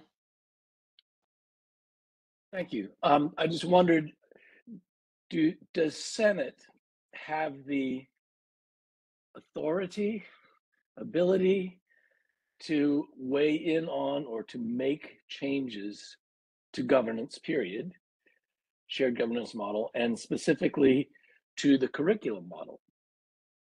Would changes to the curriculum model need to come from the Curriculum Congress, or would Senate be able to make changes or propose changes?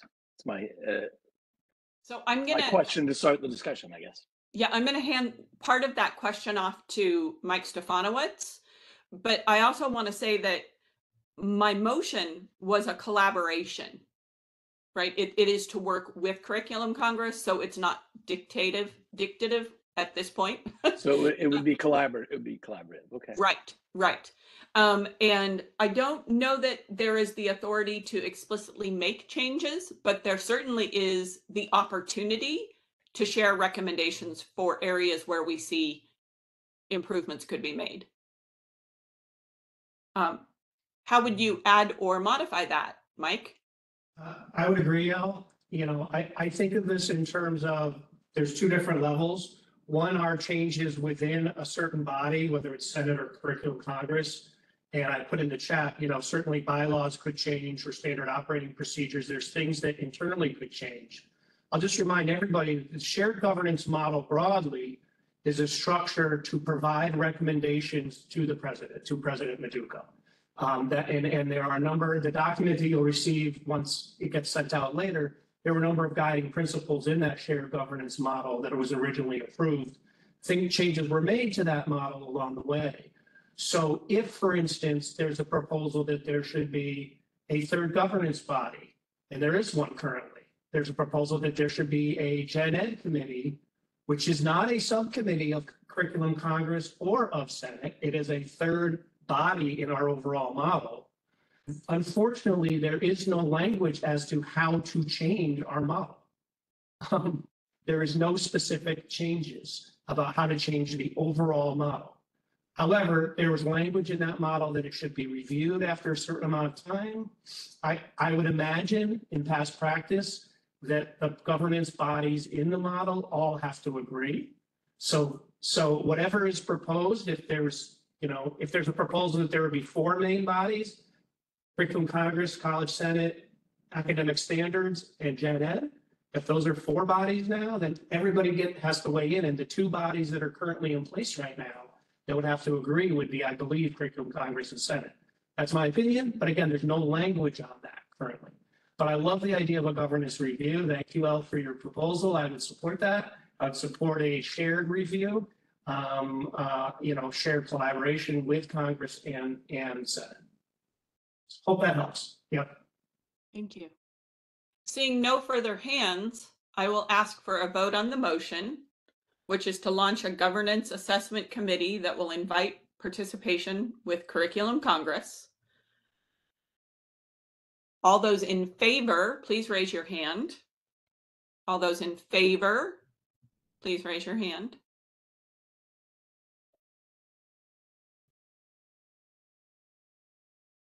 John, let me know when you have a number.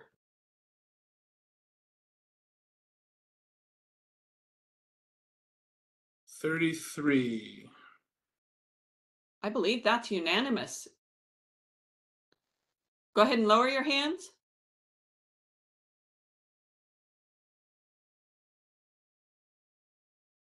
Go ahead and lower your hands. Any opposed? Any opposed?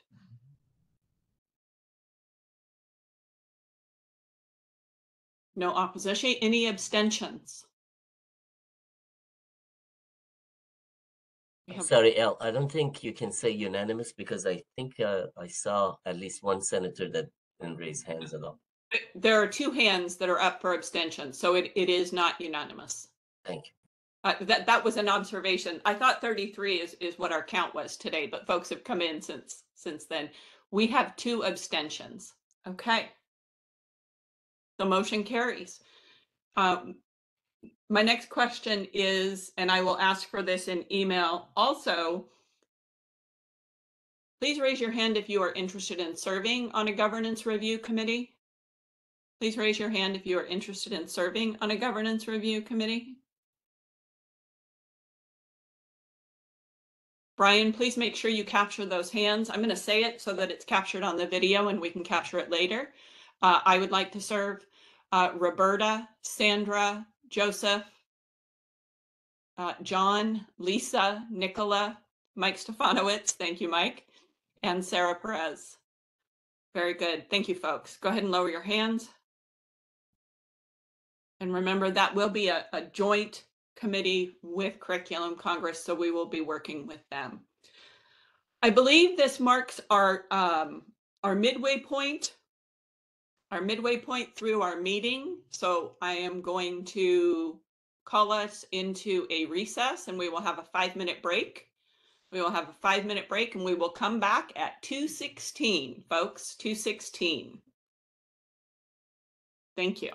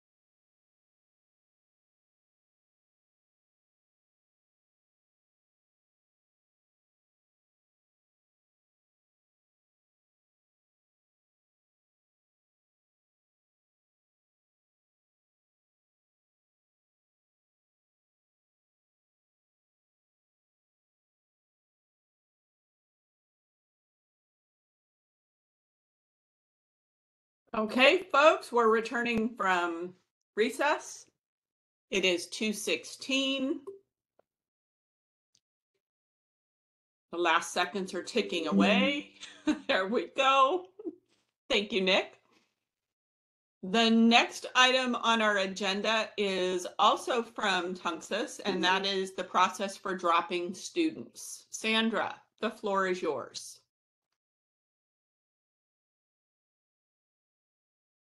Sandra, are you back yet?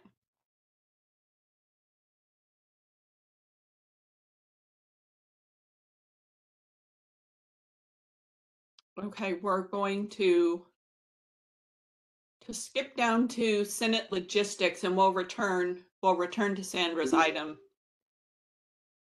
So we had 3 open items from our previous meeting. Let me tell you, I'm really enjoying, and I say that facetiously, going back and listening to our 3.5-hour meetings to make sure that we're not dropping anything. Nicola, you said something, but I couldn't hear you. My speed is your friend.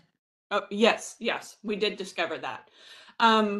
Written reports from the committee. So I shared with you the language in the charter, and there is some language that says that documents are needed, but I am asking Senate to ask for written reports before our meetings so that verbal reports are quicker, and sometimes we can skip over those verbal reports when it is not warranted. So I am making a motion that committee chairs submit a written report to the SharePoint or appropriate folder to expedite our committee times. Is there a second to that motion? It's Nicola, I second. Thank you. Ariel, were you going to second? Yeah, I was too slow. Nope, that's okay. I just wanted to make sure. Thank you. Alan. Thanks. Yes, I just wanted to verify that ultimately those committee chairs are receiving some additional compensation. Additional time, in what form that takes, that is correct. Okay, thank you. Yes, sir. And Alan, the charter already requires written notes to be shared, so this isn't a significant additional ask. Okay. Okay. Any other questions or comments before we hold a vote?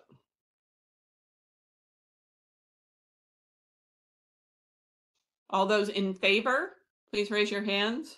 All those in favor, please raise your hand.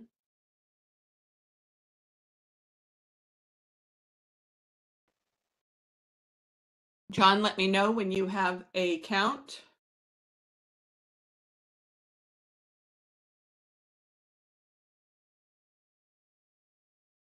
Still going.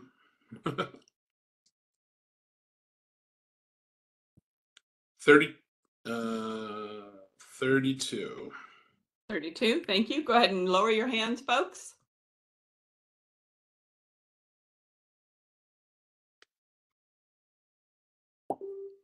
Those opposed?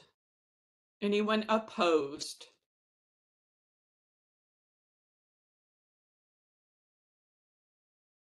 No opposed. Any abstentions? Any abstentions?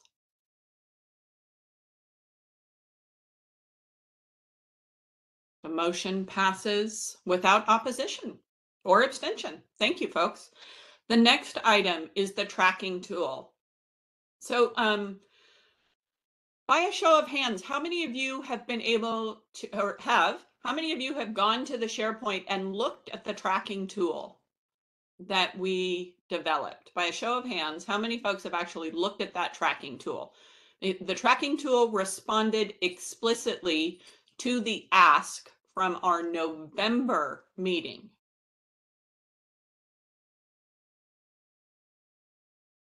So the question, I'm making this, I'm formalizing these asks because someone has to do that work. And it turns out it's a lot of work to really identify and track these issues. We give you, Executive Council gives you information in the monthly emails that we send, but I think it's hard perhaps to digest or to anchor the information to the individual items. So the question is, do we continue to use that tracking tool, Alan? To be honest, I saw the ask, and I didn't know what to even look for. I went to the SharePoint, I saw all the files. I didn't know what the tracking. I still don't know what it is.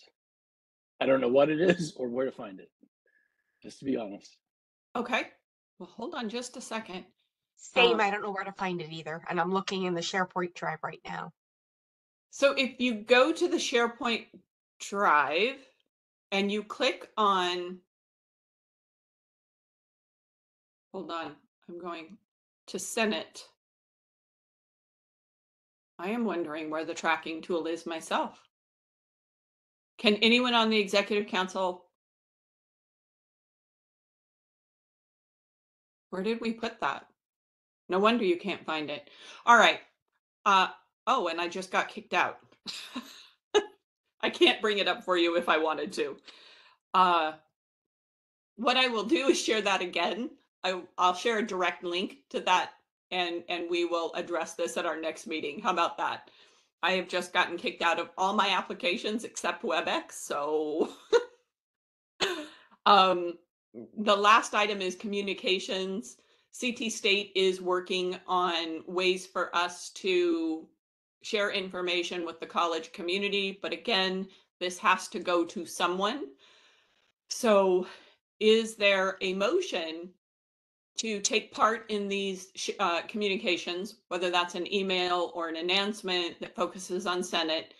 And if so, in that motion, is it the Executive Council or the President who is writing that? Who is doing that work? Again, this is going to matter for release and workload for whoever. This is not just about me, this is about whoever is doing this work. Nicola. So are you proposing something in addition to the Connecticut State Senate website that if someone goes to, clicks on the link, is able to get to all of the minutes and the videos? I am suggesting we have been offered the opportunity to participate using email and or the Connecticut State announcements that perhaps summarizes the things that we worked on or will be working on. So, extemporaneously, Nicola, I'm thinking about some of the things that we are going to work on. We're doing governance review. What are some of the other things that were important that we were soliciting more participation in course caps, right? So we could share that, and along with who is chairing a committee or a point of contact to increase communication. Sarah. Sorry, I wanted to tell you, I'm like, I know I saw this. It's under the December folder, and it's Senate issues, and it's an Excel file. Thank you. Thank you, Sarah. I will send out a direct link for everyone, just so everybody can find it quickly and easily. Is there a desire to participate in that communications? I think that communicating what we are doing, a lot of people are participating in President Maduka's office hours, right? I see people shaking their heads. Nobody knows that's as a result of the work that Senate did. So I think in some respects, it is letting folks know the work that we are doing. I think that the governance review, I think folks will want to know, hey, that's coming up. Perhaps we solicit questions. Doesn't mean we use them all, but having more people know the work that we're doing is important, and sharing that information with the college community is important. Alan. So are you looking for a motion to basically authorize that kind of communication, or are you just looking to form a committee? I am looking for a motion to authorize it. I don't want to just undertake this work without Senate endorsement, Alan. All right, so I would like to move that Senate begin a monthly communication to the college community via email, summarizing our work each month. Alan, could we use the CT State announcement if that fit our format better? Yeah, that comes by email, right? It's sent via email, but it would be, Yeah, it's that's what I mean. separate from email, but it is an electronic form of communication. All right, so Either of those are permissible? yes. Thank So you. we changed from email to electronic communication. Thank you. Is there a second? I'll second, but I think we want to also empower Elle to be the point person on that in her role as chair or president, whatever. Are you amenable to that, Alan? Is that a friendly amendment? Sure, I'll accept it as such. Okay. Any discussion?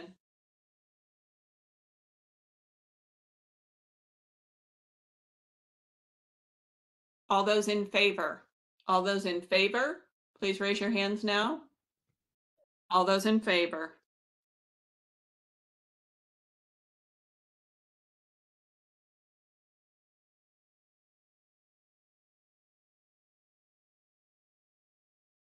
We're at 29. 29 is holding? Yep. Okay, we have 29 in favor. Go ahead and lower your hands, folks. Go ahead and lower your hands. All those opposed? All those opposed?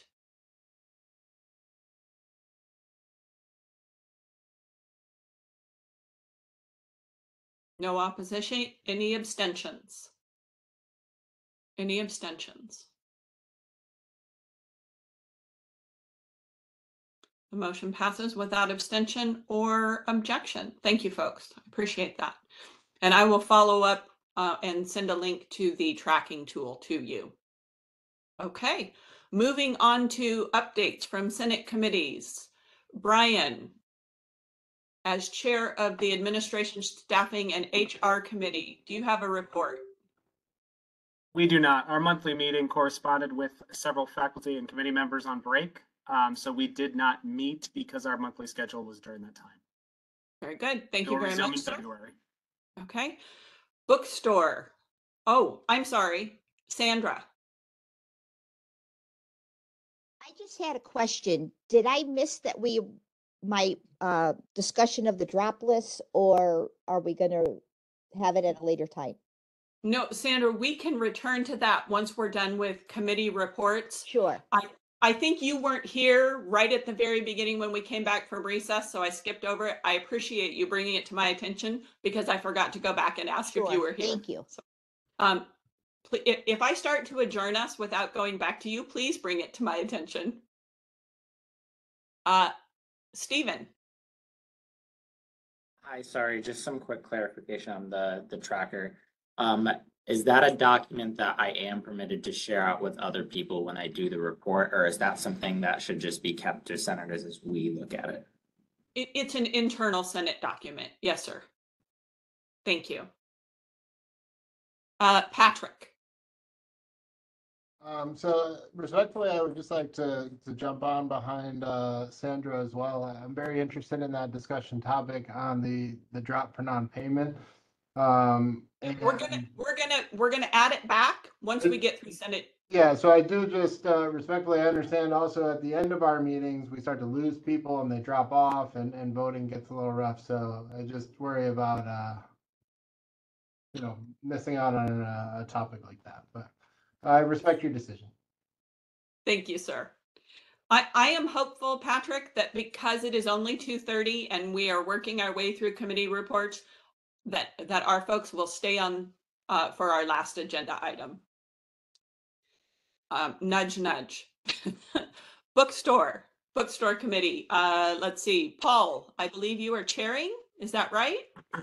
Paul, go ahead, Paul. I am, and I hope I do it justice because this is the first time I've actually chaired anything. So here we go.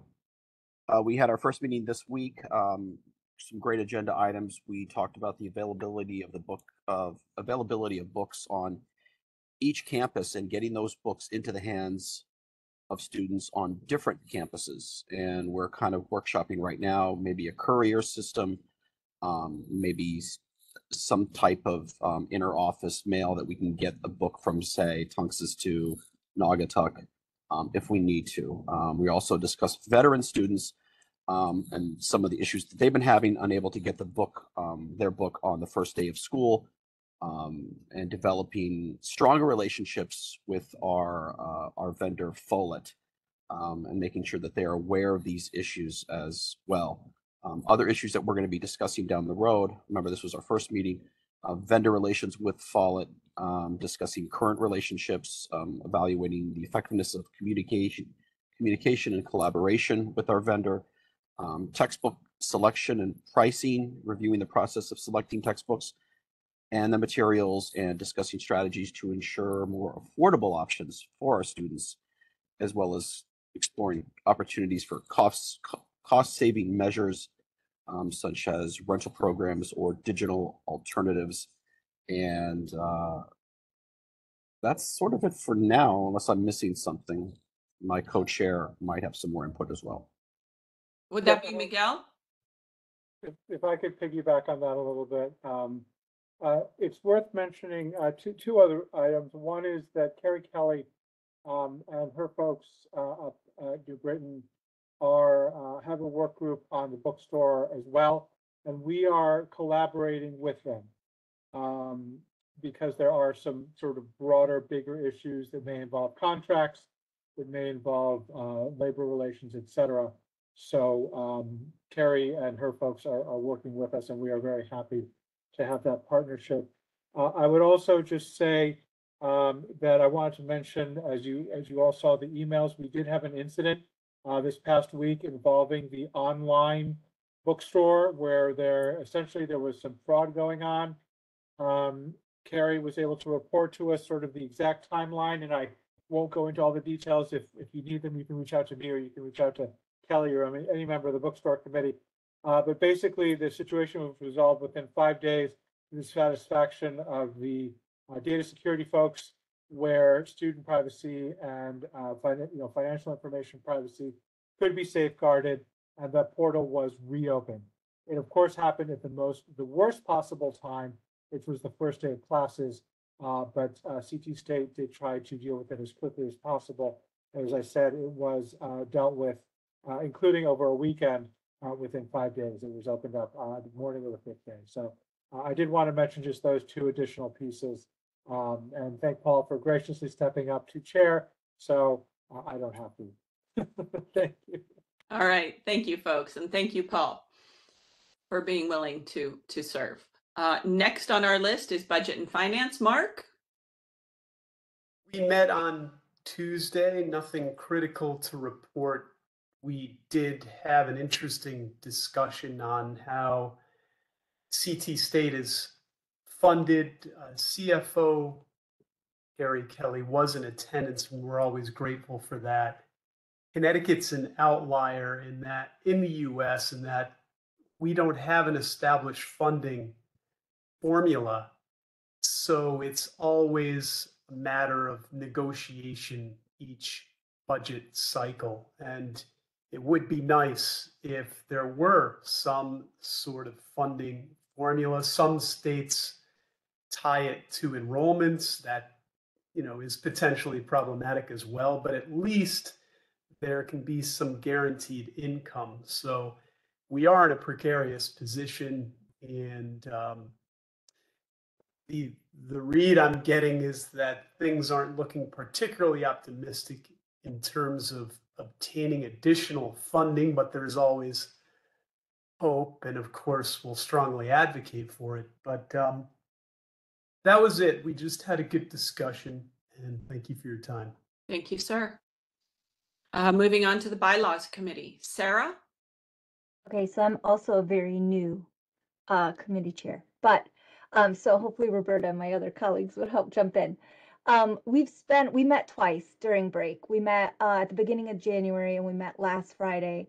And really our focus has been around reviewing the voting and elections and looking at clarifying how we're staggering the terms. And that's something we worked closely with our committee members and then also worked with Nicola. And I know that she's going to talk a little bit about elections committee. I don't know if this is the right time. Do we want to share all the wording? I don't know if this would be the right time or if we want to, or we're not ready yet. I think we're still drafting the Sarah, information. when you have a draft, I think ideally, and this is true for all of the committees, when you have a recommendation or there is some action you're taking, asking Senate to take, share that ahead of time. Everyone has access to our email list, so share that ahead of time. Point to specific things that you're wanting folks to look at, so that they have time for that really thoughtful review. And then if we have the opportunity, if there is agreement, then we can make those motions during Senate. Certainly we can do that quick review, put it up on the screen, but otherwise we really do need those things shared ahead of time. Okay. And I don't think we're ready just yet. I think we're still in the process of talks and I'm curious to see what the elections committee also talked about because we shared some information with them. So that's it for us for this time. Sarah, am I recalling that you were going to ask a question about using Teams? Yeah, but you responded to that, and I'm not sure. I don't know yet, so I'm gonna hold that back a little bit. Thank you. Okay, happy to discuss that further. All right, moving on to the elections committee. Nicola. I have posted, where is it at? If you go to the Connecticut State SharePoint, if you look at the purple folder, there is an election folder that was placed in there. I placed it in there, I don't know when, a couple days ago. It has two folders, one with a summary of our last meeting and another folder that has a sheet that has our next meeting dates and links to those dates. So if anyone would like to come and watch, participate, please do. The next meetings are February 9th and February 23rd from 11:30 to 12:30, excuse me. At our last meeting, we basically came up with some draft language. We are still refining. We focused on how to go about carrying out the elections for part-time representatives on Senate. We are still currently working on that. One thing that we did, I think, pretty much come to an agreement on is that the elections committee will not be running campus elections. The elections committee is there to simply facilitate campus-based elections and then to basically collect, store, and communicate those campus-based election results. I think one of the important pieces of language that we are I think we are also trying to ensure is in that final draft is that the election results are communicated to the elections committee by local governance leaders. I think that is important that it is coming through one stream for all elections. We also have draft language, basically including students in that, like I said, the campus-based elections are handled there. That information is then sent to the elections committee. We are working on, again, in that draft language, dates as to when these nominations for these part-timers are going to have that information from the campuses to the elections committee. Problem is that the dates that we have or I have proposed, I don't know if we're actually going to be able to meet them for this year. So that's a concern that I have. Alan or anyone else, Peter or anyone else, am I forgetting anything? Well, do we want to just float the proposal that both bylaws and elections seems to have agreed on, or Alan, similar to the bylaws committee, I'm asking folks to send something out prior to our meetings before we take action. Okay. No, I said float, not vote. Yep. But okay, that's fine. Yeah. All right. Thank you, folks. The Council of Faculty to the Provost has not met since our last meeting. We have solicited feedback from the campuses on the syllabus template and the final exam schedule. But other than that, we haven't met again since December. However, the Student Services and Professional Staff Council has met. John? Yeah, we had I thought a pretty good meeting. We brought in a couple of different people that focused on two topics, transfer credit issues and CPAS alerts.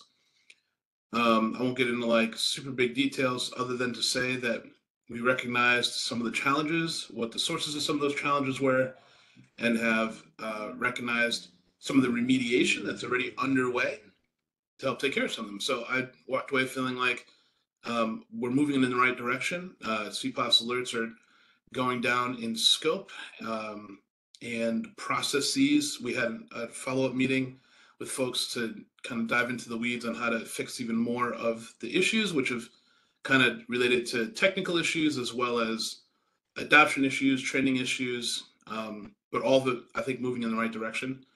And there's, teams of folks that are looking at the transfer credit reviews, including Mike and Jeanette's team, and they're early stage, but they're underway and they're going to get done. So it was a good meeting.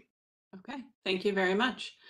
And with that, we will return to the item of new business, process for dropping students. Sandra, the floor is yours. Okay, thank you. So I'm going to give you a little overview of what happens every semester prior to the first day of class beginning. So we get a drop list from System Office. I don't know who generates it. I don't know how they generate it.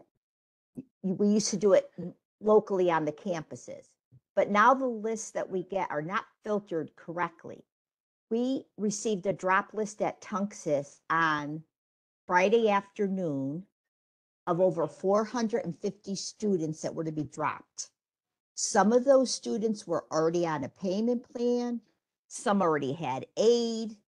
This is a big issue. It's been ongoing since I started in the state over 30 years ago in higher ed. I thought we would be in a better position, but I understand we just need to tweak it.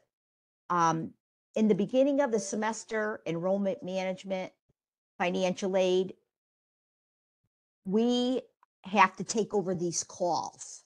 So between Monday and Tuesday, just at my school, I know it's happening everywhere. I had to round up people and they were more than professional. They jumped on the bandwagon. We completed those calls in over less than 48 hours. It was quite a task. We're trying to help new students come in.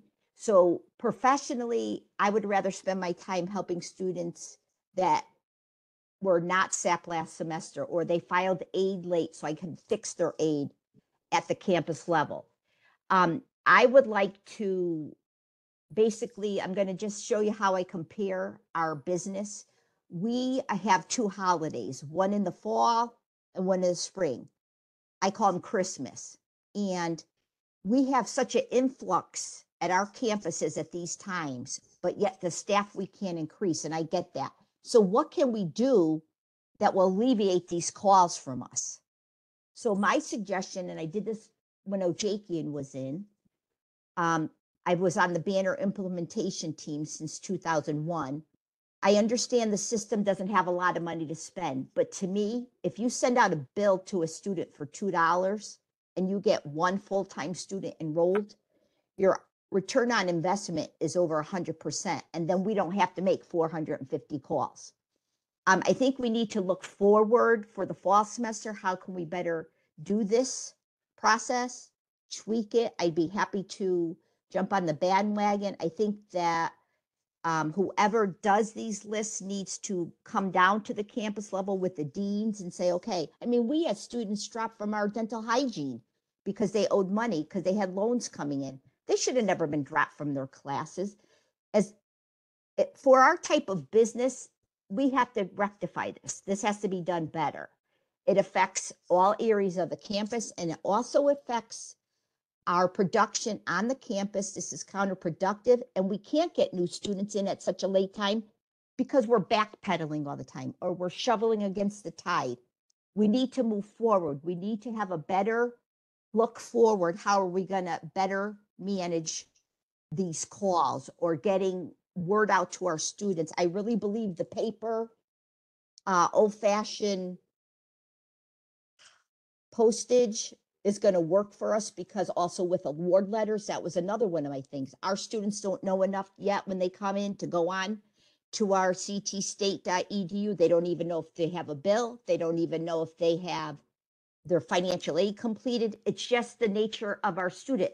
Yes, they do learn it, but coming in, it's very difficult to communicate with them to get this point across. So I just wanted to say, we need just to do it better going forward. We can't move our enrollment needle if we're always going backwards at the beginning of each semester. So Sandra, are you, do you have ideas, and is our staff council the appropriate group to really start brainstorming how to make this better? I would think so, but I would like, my goal is to try to get it escalated quicker than that. I don't know how, if I don't know, because this affects every campus, every semester, every year.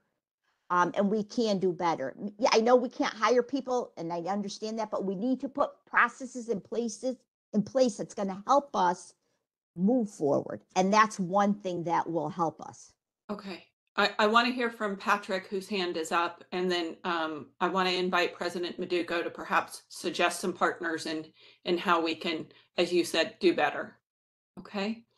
Patrick, the floor is yours. Sandra, I want to thank you for bringing this topic up. When I saw you propose it as agenda item, I couldn't have jumped on faster. As a fellow staff member, there's actually non-senators from Middlesex that have joined the call to hear on this topic, because absolutely it is something that's disorganized. It's not, there's no structure. In the I've only been here for 2.5 years. Every semester we've done it differently. In a few different realms, I'm going to stay on just the non-payment data coming in to the ground level is sporadic. It's all over the place. I want to draw attention to one specific example. The first round, or the first drop date, we got the information the Friday before Christmas break. We returned from Christmas break with limited staff, as you know, we did have some staff on campus, but most were on vacation.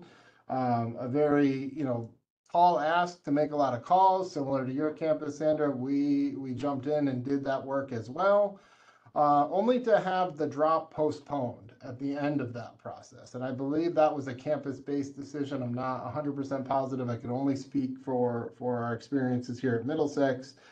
But often when we're calling students, they don't know they're being dropped. So I would even propose as well with Sandra, and I want to get this moving quicker too, more clear, defined, published drop dates. I'm a big proponent of dropping students. I don't want to see them get trapped. I've worked with colleagues on presidential waivers this semester of students who should have been dropped but weren't, and then ultimately trapped in those, with that bill.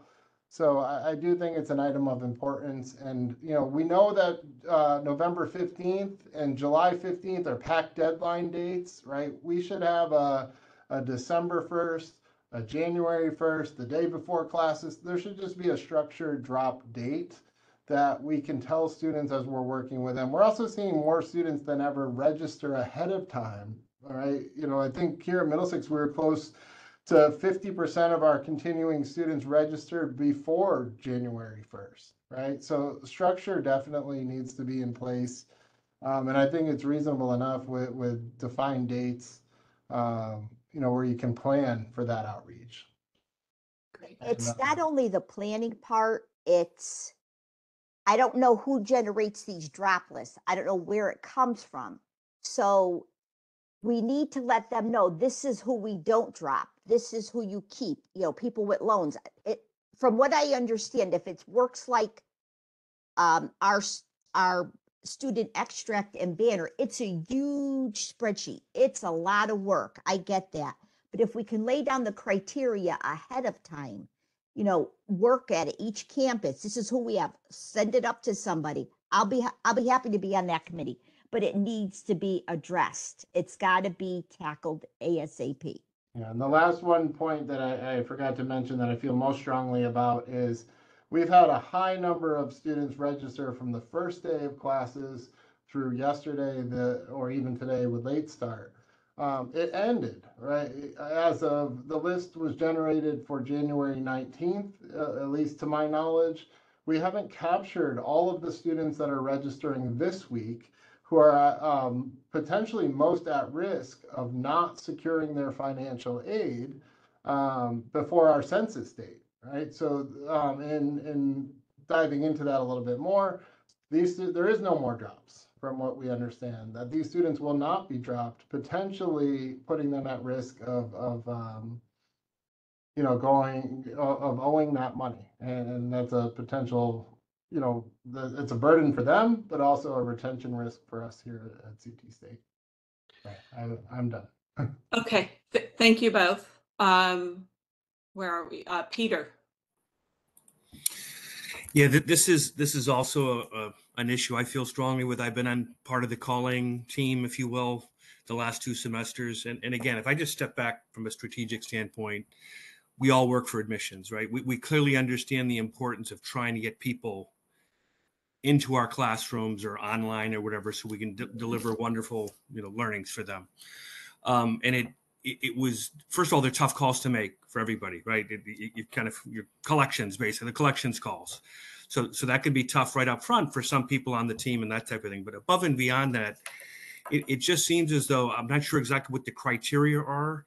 So while I certainly, love the idea of knowing what your revenue and is being tough and coming up with firm guidelines and that type of thing, I just think every effort should be made to work with these students. So in other words, if somebody's in their 4th semester and they've paid for all 3 and suddenly something's coming up in the 4th, and again, you're caught up in the same, guess what? I just think there needs to be some wiggle room, right? Because people get so close to the finish and that type of thing. So again, I recognize it's tough and there are resource constraints. It's really tough to handhold and maybe do things on a one-on-one basis. But it seems to me that maybe there could be some triage line or something, that there could be some segmentation of non-payment, if you will, with different action steps accordingly. Because I just feel like we have the potential to be driving some people away that we really want to capture. We really want to help finish and progress. So again, don't have the answers, but I just think, I'm not sure a one size fits all approach is right. That's my feedback. Peter, we don't need the answers in this meeting. We just need for the folks who are involved to make clear that this is warranted. And then we need folks who can and will work with the right folks at CT State to make this better. And that's what you folks are advocating for. Right. And as soon as we're done hearing from the floor, I will ask for a motion to do that work. Okay. Okay, thank you. Yes, sir. Roberta.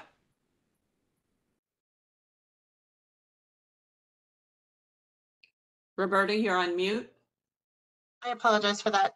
I was going to say, when we're making these calls, what I have found over the last few years, not just this last semester, is that a bulk of these students are on the SAP advising hold. They're not SAP. They're awaiting a response from an appeal. They're awaiting a response for tuition issues or medical withdrawals from their previous semester. These are all students who, they're not just the student typically who just, oh, I forgot to pay, sorry, whoops. They have financial aid issues. They all have complicated situations. And we're asking faculty or staff who don't have access to any of those banner screens to make these collections calls, and it is hard on them, but it's even harder on the students because they can't necessarily get the answers that they need or someone who can help them, because then they're referred to an office where there's 1 or 2 people in an office trying to manage 500 phone calls in any given day. You've got nursing students who have also been dropped for non-payment.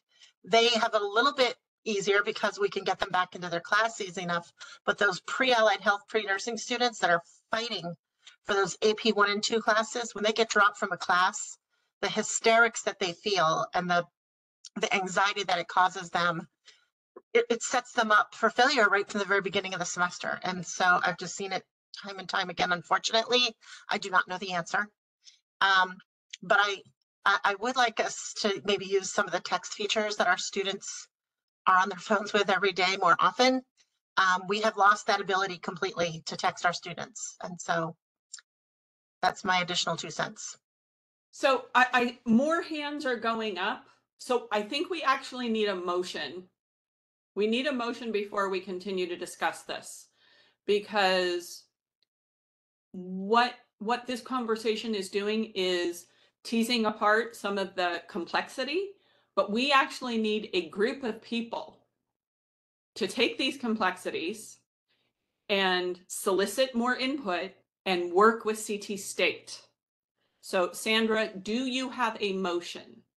I make a motion to form a group to reevaluate the drop list process and work along with CT State. Is that good? Does it need to be a new group, Sandra, or can it be the staff council? I guess the staff council would be fine. Yeah. That was the purpose. Now, it doesn't have to be limited to, we can say the motion could be the staff council and other interested members to evaluate the process and work with CT State. Perfect. Okay. Is there a second? I'll second that, Patrick. We have lots of seconds. I think that was Patrick and Lisa. And Lisa and Jennifer too, I think. All right. And now hands have gone down. I think other people wanted to hear exactly what the motion was going to be also. Thank you very much, folks. President Maduko. Yes, this is my favorite topic in higher ed. I have not worked at a institution where this wasn't, I won't say a mess because there's a lot of people who work hard in this process, but that it's a beast and a monster of a process. So a couple of things. I fully support the need and the request and recommendation to have another group look at what we're doing, especially from the perspective of the users. That's always helpful because the goal should be to get it right. Right? Doesn't matter who's right. We just have to get it right. We drop for non-payment, especially when it comes to Title IV funding. There's an intersectionality when it comes to federal regulation and also like our own board policy. And many times they conflict with each other, right? There's the student piece. I agree when there's a new student, a returning student, a pending graduate, and like they're right on the cusp, right? They just need a little bit more time, but the risk is we don't drop them and then they have bad debt, right? Now they owe a bill to Uncle Sam. It can impact their credit. It follows them, right? So there is no resetting of it. Even if they transfer, it follows them. And then we as an institution, we have bad debt. And I'll allow Carrie Kelly, our CFO, chime in a minute. So a couple things. I support that. I do think, Mike Stefano was put in the chat what Tamika Davis had said. So we do send paper bills, right? So we recognize that we all hate receiving bills. You get a paper bill, like you tighten up a little bit compared to a text message or whatever. And it's continuous paper bills. But we can be better. I do think a one-page overview for the entire institution to understand just this process, all of the players involved could be helpful. And I think we need a debrief. So upon ad drop, there should be a college-wide debrief in terms of just the raw numbers. What happened? What worked? Who's pissed off now? Right? What do we need to fix? I think that could be helpful. And then last but not least, can we leverage resources across campuses for those campuses that feel like we just don't have the bandwidth to make all the calls and be front facing to students.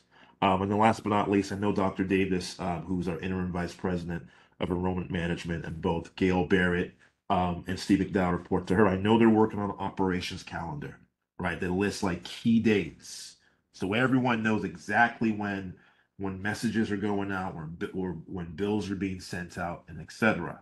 And it's a living document, so we feel like there's issues with that, we can update it and change it. So I just kind of want to share that with all of you. And then last but not least, I'm a huge proponent of dropping students, not in a callous way, but when we drop students versus delaying it and try and give people more time, I think this semester alone we saw something like a 60+% re-registration rate, right? Like they got the message, right? So just wanted to share that.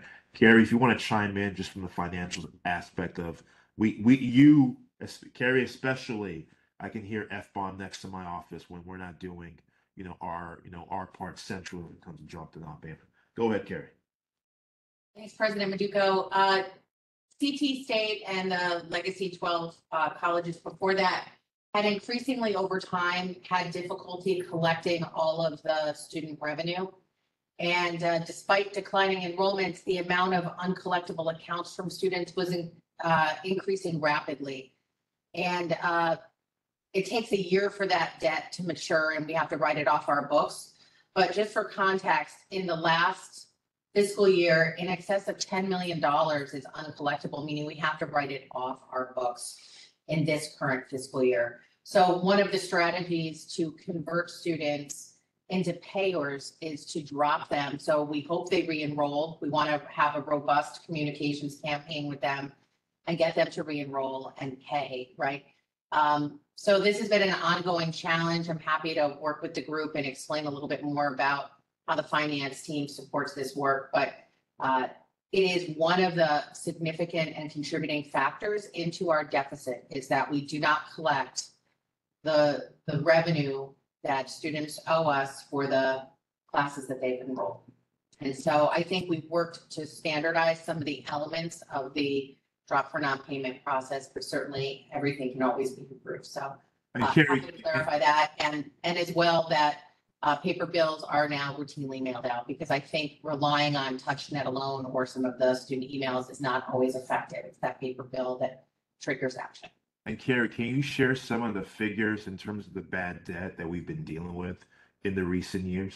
Yeah, I mean, at certain points, and it changes. It's fluid during the semester, but we were as high as $14 million in the past in bad debt, and that is crippling our finances, and it's a significant contributing factor to why we have a deficit. Thank you, Carrie, for sharing that information. President Maduco, I heard Tamika Davis, Carrie Kelly would participate. Should we also solicit Steve McDowell in those conversations? Yeah, Steve McDowell, Gail Barrett, who's our AVP of Enrollment Services, aka our registrar as well. I think there's so many touch points that are involved. I think our Dean's Council, so we have a Dean's Council that consists of our campus deans, and obviously they're the ones that are leading the charge in our campuses. So I think there's so many stakeholders that have a slice of this that I think the insight is necessary for us to put everything on the table and just make an assessment on, and maybe we don't know what other people are doing to it. And I get a sense of that as well. So I do think it'd be helpful to put more eyes on this. Okay, thank you. All right, let's see. I have Sandra and then John, and then we're going to go ahead and vote, folks. Sandra. Okay, just quickly, I want to let you know that President Maduco and Carrie, I don't feel like this is not being heard anymore. I appreciate you listening and giving us the facts. And I know we can do better. I know we can. And I appreciate everything. And John, you're our last speaker on this issue. Oh, geez, I hope what I have to say is helpful. I wonder, since, we listed all these people that could be involved in this conversation, and it seems like it's a really significant issue. Is this something that's bigger than the council? Is this something that would be better served by a focus group that isn't working on other council, student activity or student services council issues? Like, do we want to have a dedicated team to this, or do you think that this is still a good fit for? Well, the motion was staff council and other interested members. So we did broaden it so that folks who have experience in this area can join, John. Yeah, I mean, I think it's great, but that would essentially, like, if with so many people, effectively maybe doubling the size of the council meeting just to deal with this one topic. I just wonder if it's a bigger issue or not. I mean, you know, obviously I'm glad to take it on, but I would just want to make sure that that's the right body.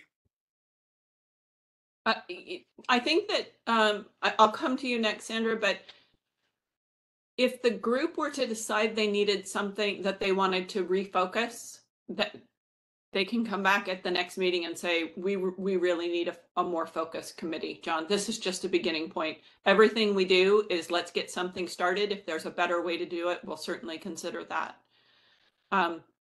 I do want to get us to a vote, folks. So Sandra and Angelo, and then we are going to vote on this issue. Just quickly, John, I agree with Al. We'll put it under here as like a subtopic. If we feel it needs to be its own committee, we can bring it to the Senate. But right now, I think this is a great starting point. Thank you. And Angelo. And I'd like to add to what we heard from the staff portion of the issue, the faculty, how being affected by this issue. We get students who are like approved late. They join the classroom late. They missed assignments. They're freaking out about what am I supposed to be doing. So it's really not just one side of the house being affected. It's the entire college. So yeah, this issue has to be dealt with very quickly, hopefully. All right, folks. If you support referring this to the staff council and other interested members, please raise your hands now. Please raise your hands now.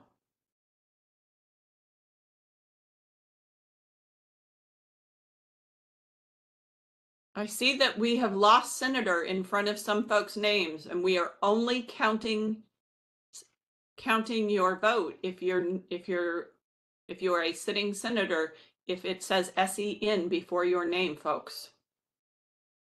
John, how many? It's still moving around. Hold on. Okay.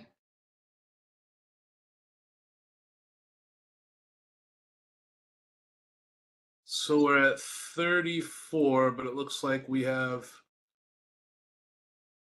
2 senators that don't have senator in front of their name. 3 senators didn't, so 31. So we have 33 votes, but only 31, or 34 votes, but only 31 by, but you know they're senators. You're very confident, John? There you go. Bonnie is updated. Michelle Nye. I did ask Senator on my name and I had to switch to my phone, so I don't know if it goes off, but I've been voting the entire time. Okay. And Yeah, it does yeah. drop. If you change your Okay. device. Okay, thank you. Okay. Okay, thank you for letting me know that. I'll So have we're to at figure out how to 34. do it on the We're device. at 34. Okay, thank you. Go ahead and lower your hands, folks.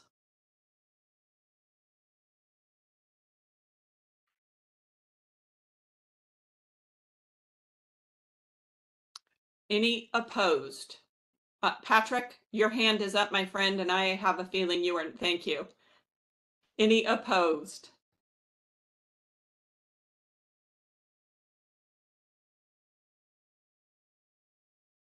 No opposition. Thank you. Any abstentions? Any abstentions? Okay. This motion passes without objection or abstention. Thank you, folks. I just need to remind sitting senators that you might think that we know who you are, but when you change devices or we need you to make sure and monitor your handles Today we had almost 50 people attending in addition to senators. And so we have to sort this list. And the only way for us to sort it and count your vote is if you have senator in front of your name, SEN in particular. It is really a critical element to making sure that governance is working well and properly. All right, folks. It is 3:11. Miguel. Motion to adjourn. Any objections or abstentions?